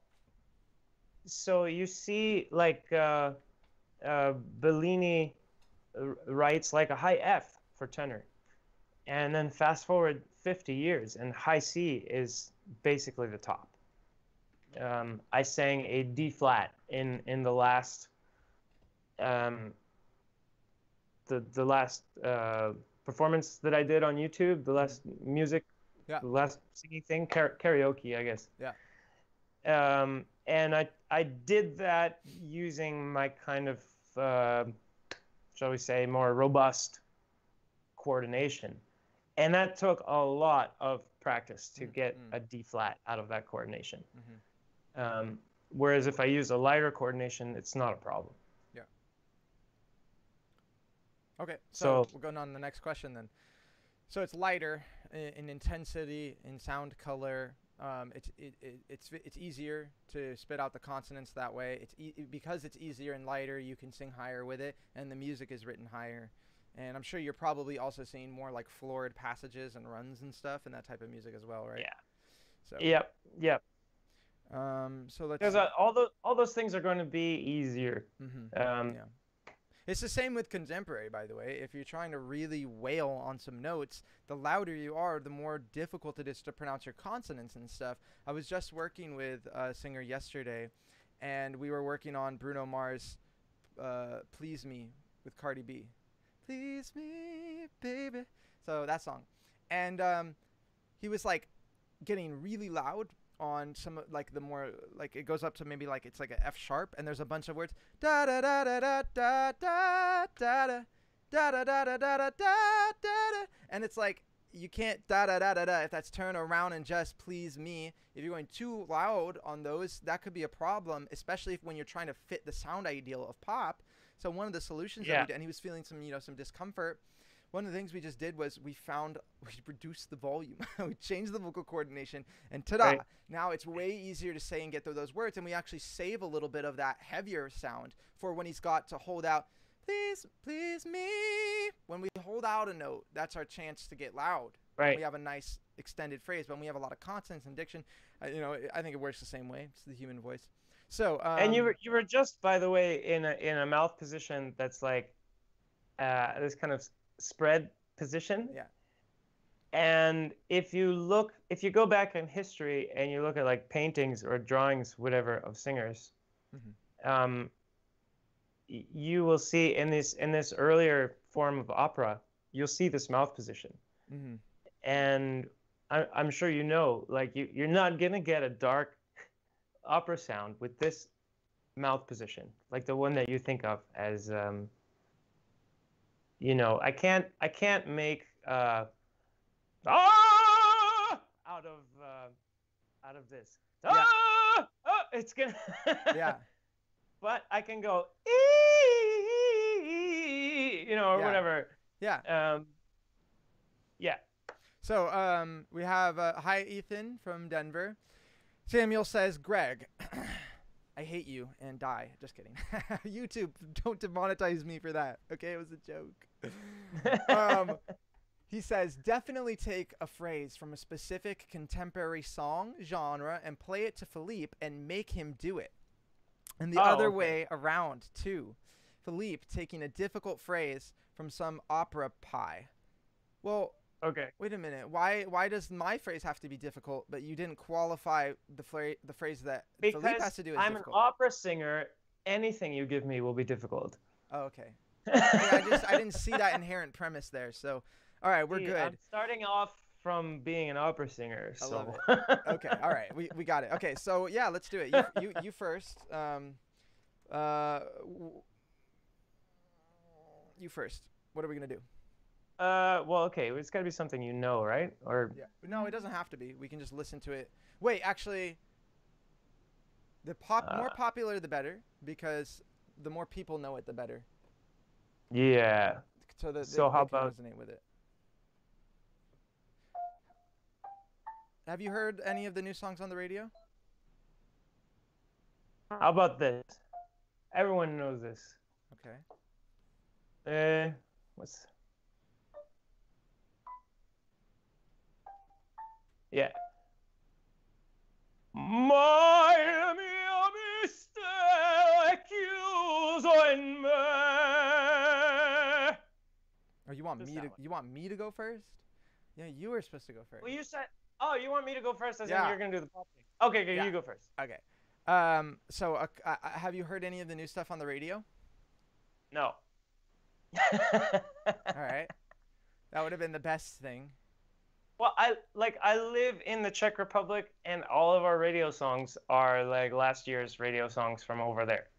Yeah, that sucks. What's the most recent pop song you can remember that's really famous?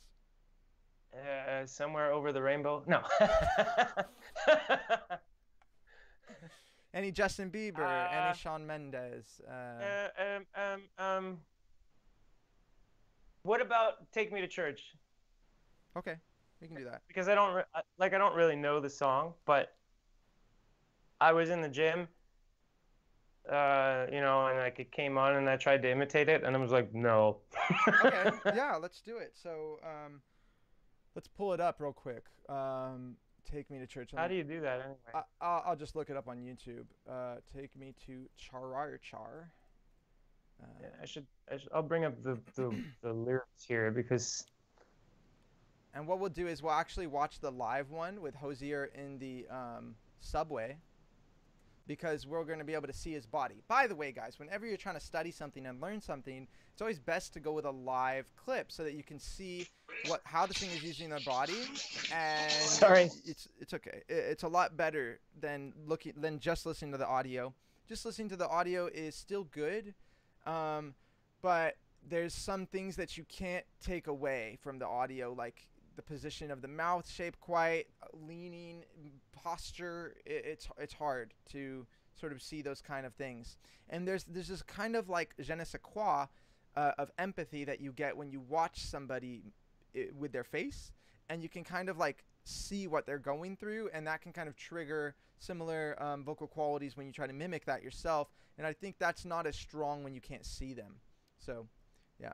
All right. Which one are you watching here? I'm pulling up the "Take Me to Church" From the subway? from the subway. Okay. So let's find some bit that is gonna go into.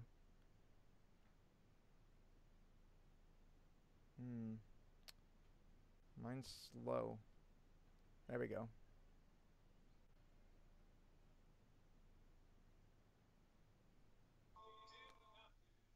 Of course, we'll go straight to the high part because that's Yeah, the only part that that's the matters, only right? part that matters. Yeah. Are you kidding me? Of course. Oh, is that a different key? I think so. I think this one's like a half step down or something like that, or maybe a whole step down. I don't know. Take me to. Yeah, that's low. Whoa, that's way low, bro. He He must have lowered had the, a cold. he lowered the key by a major third. Because it's like, take me to church. It's like, Yeah, that's not cool. What the heck? All right, hold on. Let's find a different one. Then he's gonna be lip syncing probably.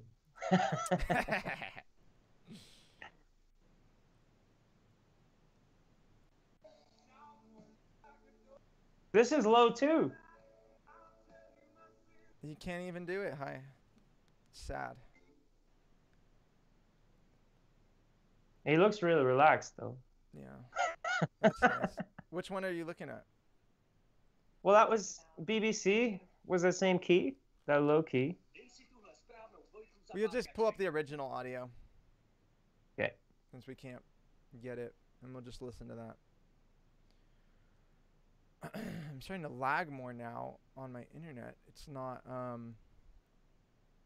working quite as well.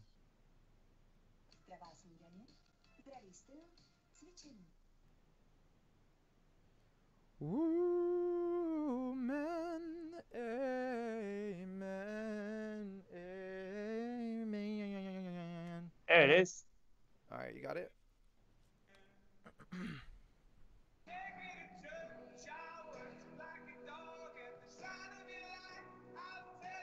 So let's go to the part before it. So let's work our way in. Let's see how you do in the lower range. This is more conversational. Okay. My lover's got humor, or whatever that part is. I don't know the song that well, so I need to pull up lyrics or something. Okay.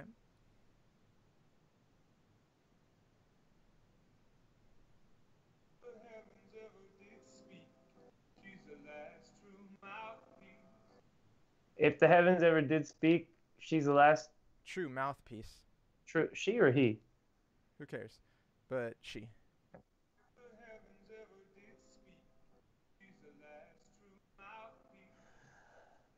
If the heavens ever did speak, she's the last true mouthpiece.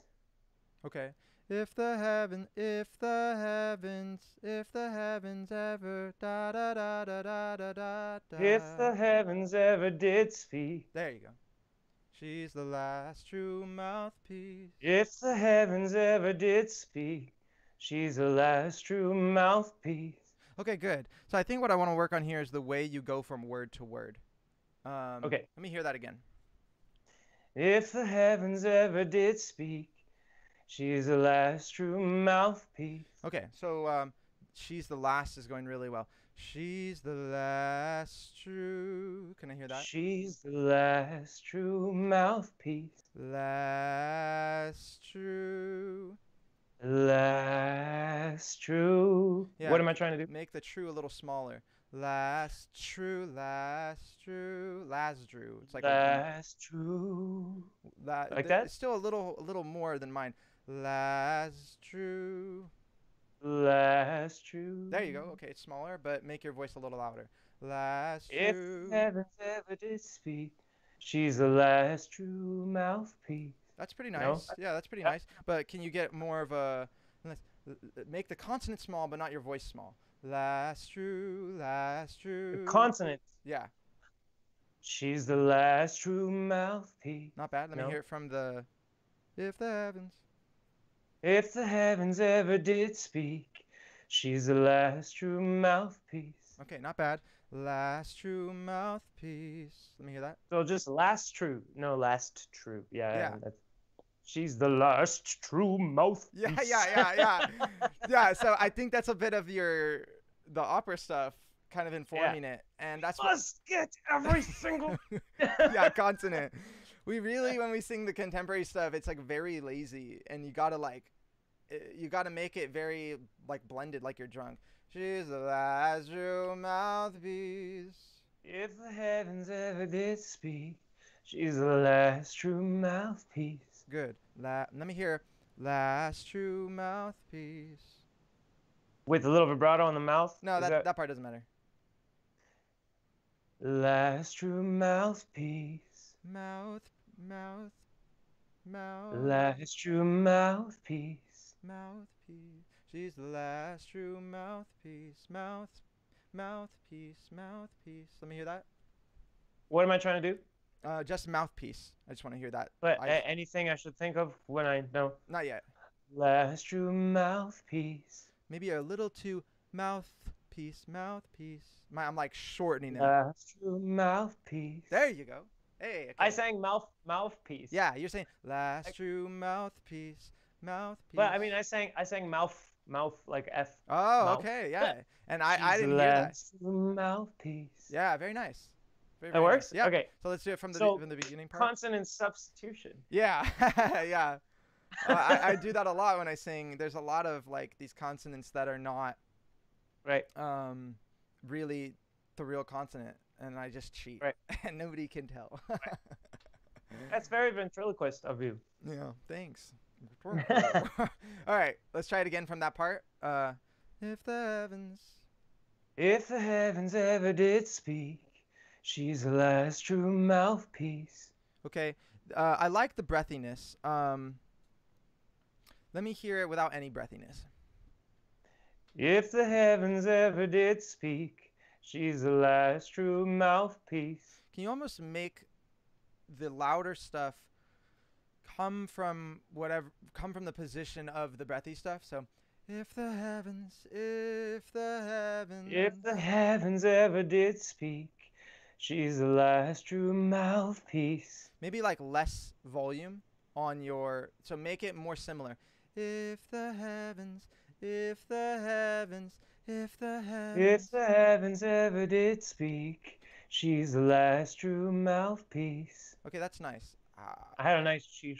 Yeah. What's going through your head doing it on that last one? True mouthpiece. Mouthpiece. She's the last true mouthpiece. Come here, newspaper boy.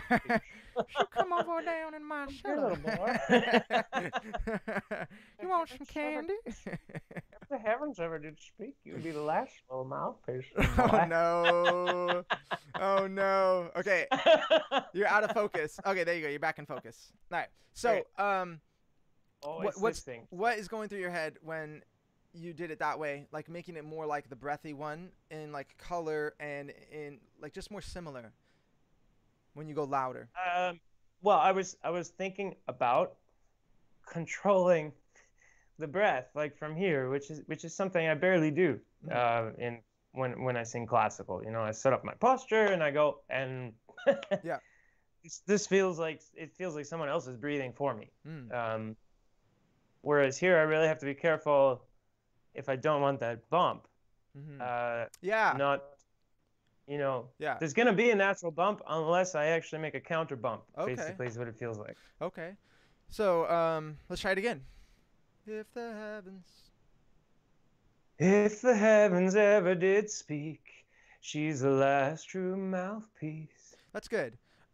Maybe mouth a little loud. If the heavens ever did speak, she's the last true mouthpiece. If the heavens ever did speak, she's the last true mouthpiece. Yeah, it's pretty good. Last true mouthpiece, mouthpiece, mouse. I keep singing. I hear mouse. Last true mouthpiece. Yeah. Last true mouthpiece. Yeah. Mouthpiece. I never thought that would be hard to say. But yeah, maybe a little extra. Mouth. Yeah, a little extra emphasis like that. Mouth. Like go right to the note. Last true mouthpiece. Last true mouthpiece. That's you. Mouth. She's the last true mouthpiece. Again, last true mouth. She's the last true mouthpiece. No, last true mouth. Oh, you don't want the slide. She's the last true mouthpiece. Better, but make that transition from true to mouth. Last true mouthpiece. Last true Now mouthpiece. quiet mouth down a little bit, but still give it that emphasis in the line. Last true mouthpiece. Last true mouthpiece. Ah, A little more. last true mouthpiece. Yeah, that one's not bad. Last true mouthpiece. Uh, I'm having trouble figuring out what you want.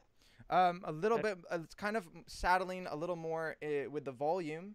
So not last true mouthpiece, last true mouthpiece, but somewhere maybe a little more in between. Last true mouthpiece. Last true mouthpiece. Yeah, can you keep mouth like all the same volume? Mouthpiece.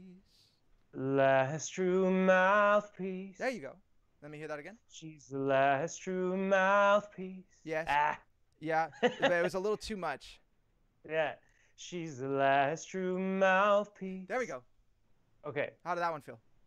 Good. Okay. I feel I had to delay the diphthong it seemed like a big deal. Okay. Not mouthpiece. Yeah. It's She's weird. the last true mouthpiece. There's almost like you have to put the inflections in a certain way in order to get it stylistically to sound correct. And a lot of this stuff is things Right. that like I just do naturally or assume from listening to the Right. music and copying it so much. So it's like, what are you doing that's so subtly different that like And starts to color for it? me, it's hard to. It's like I know I must have done something different, but I can't. Well, one, I can't always like I can't necessarily perceive it, but then it's gonna be hard to remember because it's Yeah. like not part of a language, or Yeah. I don't know if that makes any Yeah, sense. it does. Like, It does.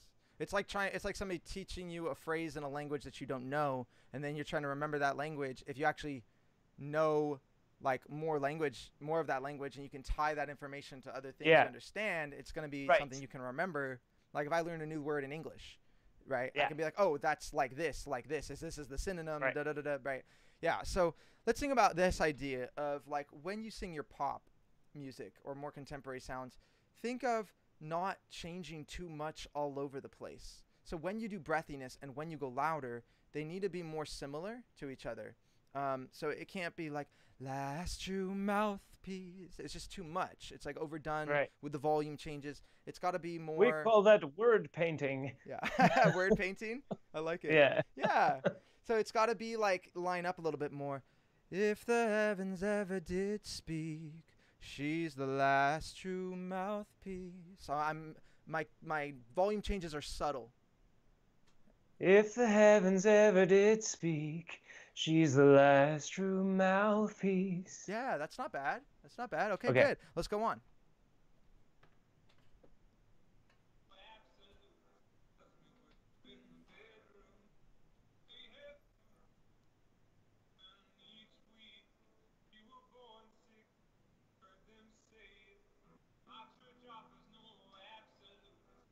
Where should we go to? The part before the amens. Command that? me to be well. That part.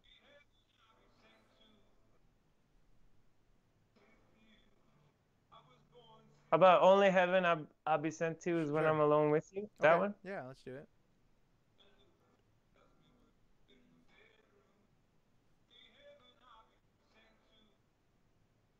The only heaven I'll be sent to.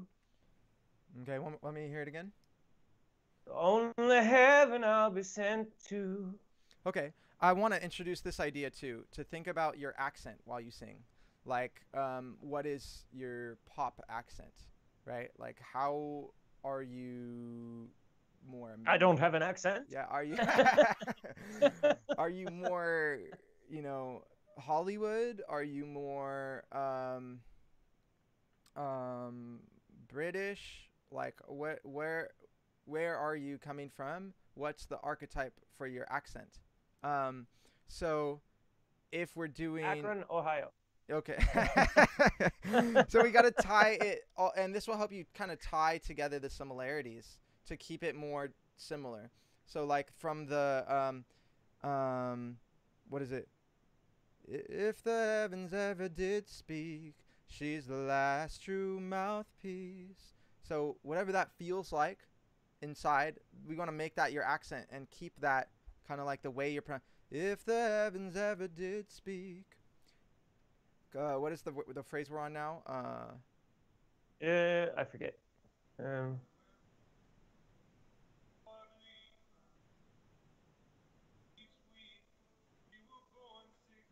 We were born sick. Yeah. So it should feel similar on that. We were born sick, but I love it. Wait, we weren't there. We were earlier, huh? Wait.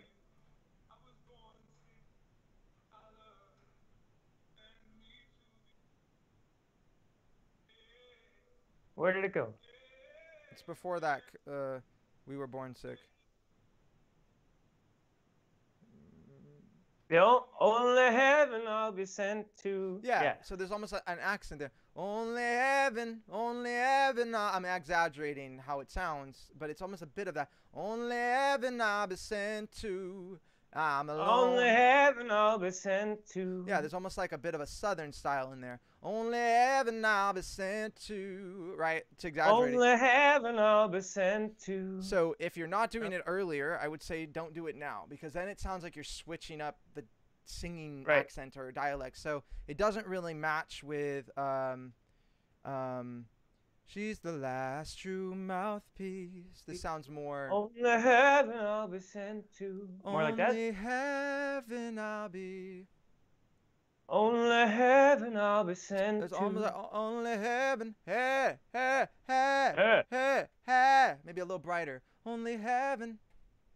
Only heaven I'll be sent to. Say heaven. Heaven.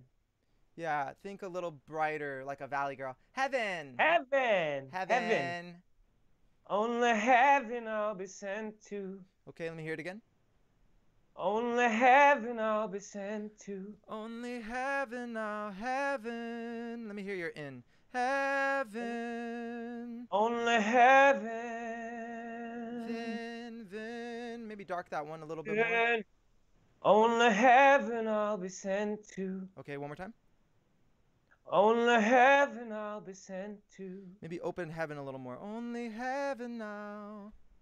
Only heaven I'll be sent to. I actually like that. It's a little splitting, right? On that top note. Only heaven I don't know if I can reproduce. No, it's different. Yeah, but that was quite nice, actually. That was quite nice. Only heaven I'll be sent to. Nice. Okay, let me hear that again. Only heaven Only heaven I'll be sent to. Okay. Keep going. What is it? Is the... Oh, actually, before you move on, you're going only, and that gives you an accent. Only heaven I'll be. Only heaven I'll be sent to. Only heaven I'll be. Only heaven I'll be sent to. You're still only heaven I'll be sent to. It gives you like a, almost like a lazier sound too. Only heaven I'll be sent to. Only heaven I'll be sent to. Only. You want E, not the E. Yeah. Only heaven I'll be sent to. And now you sound like you have a different accent. Just changing those little spots, it like colors the whole thing slightly different. That's the crazy thing. Only heaven I'll be sent to. Good. You sound younger now too. Yeah, and it felt more like indie.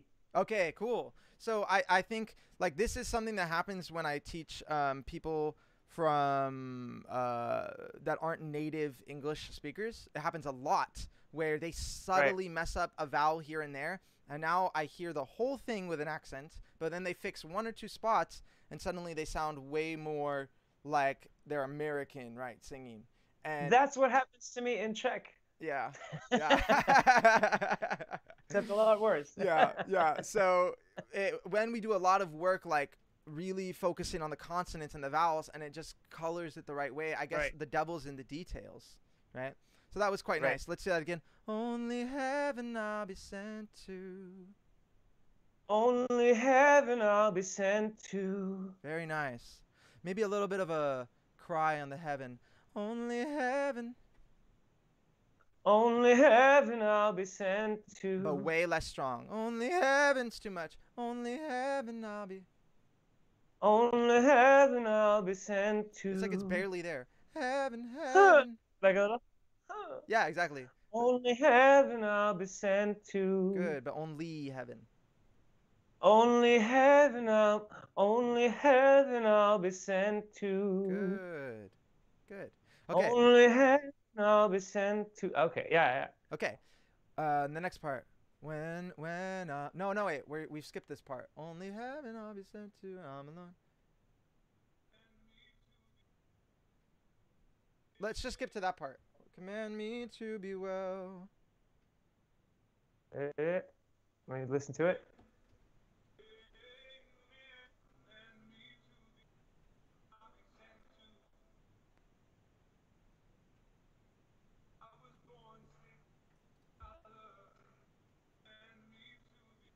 Yeah, right there.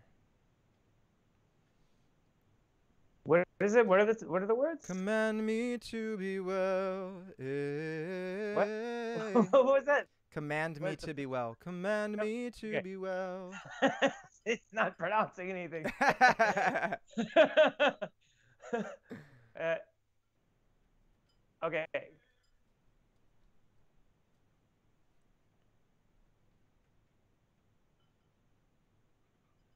Command me to be well. Good. I like how you did the E. Creaking? And did you like my creaking? I didn't hear that. Let me hear it again. Command me to be well on the M. I have Command. That'd be nice. Can you get it? Yeah, right on the command, top. Come.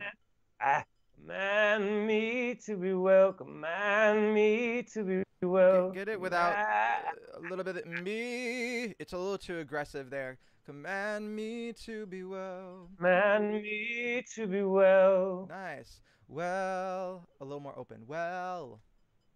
Command me to be well. Yeah, there we go.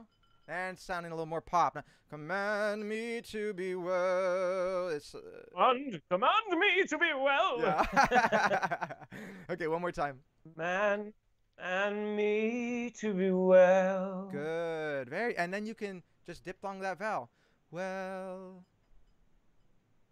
Well. Yeah, you already did it the first time too, Okay. and then you did it right there. So open it up and close it. Command me to be well. Man me to be well. Good. And then go on. A. It,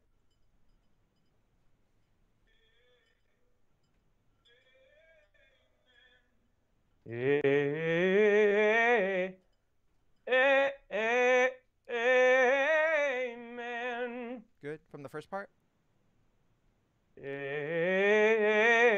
What was it? Da da da da da da da. Eh. Amen. Da da da da da da da. Eh.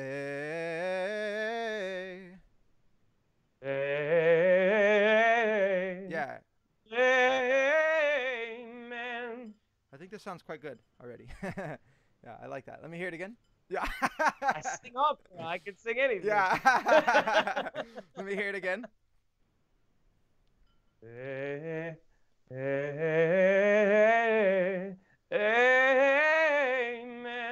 I think what I want you to change is to not bounce up the scale, but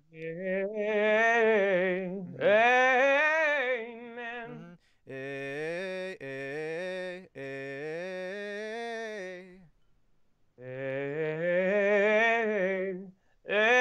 Amen. Good. Maybe a little less breath on the is really pronouncing it, and that almost sounds opera to me when they're like, oh. Amen. It's almost like you're doing that no breath or nothing.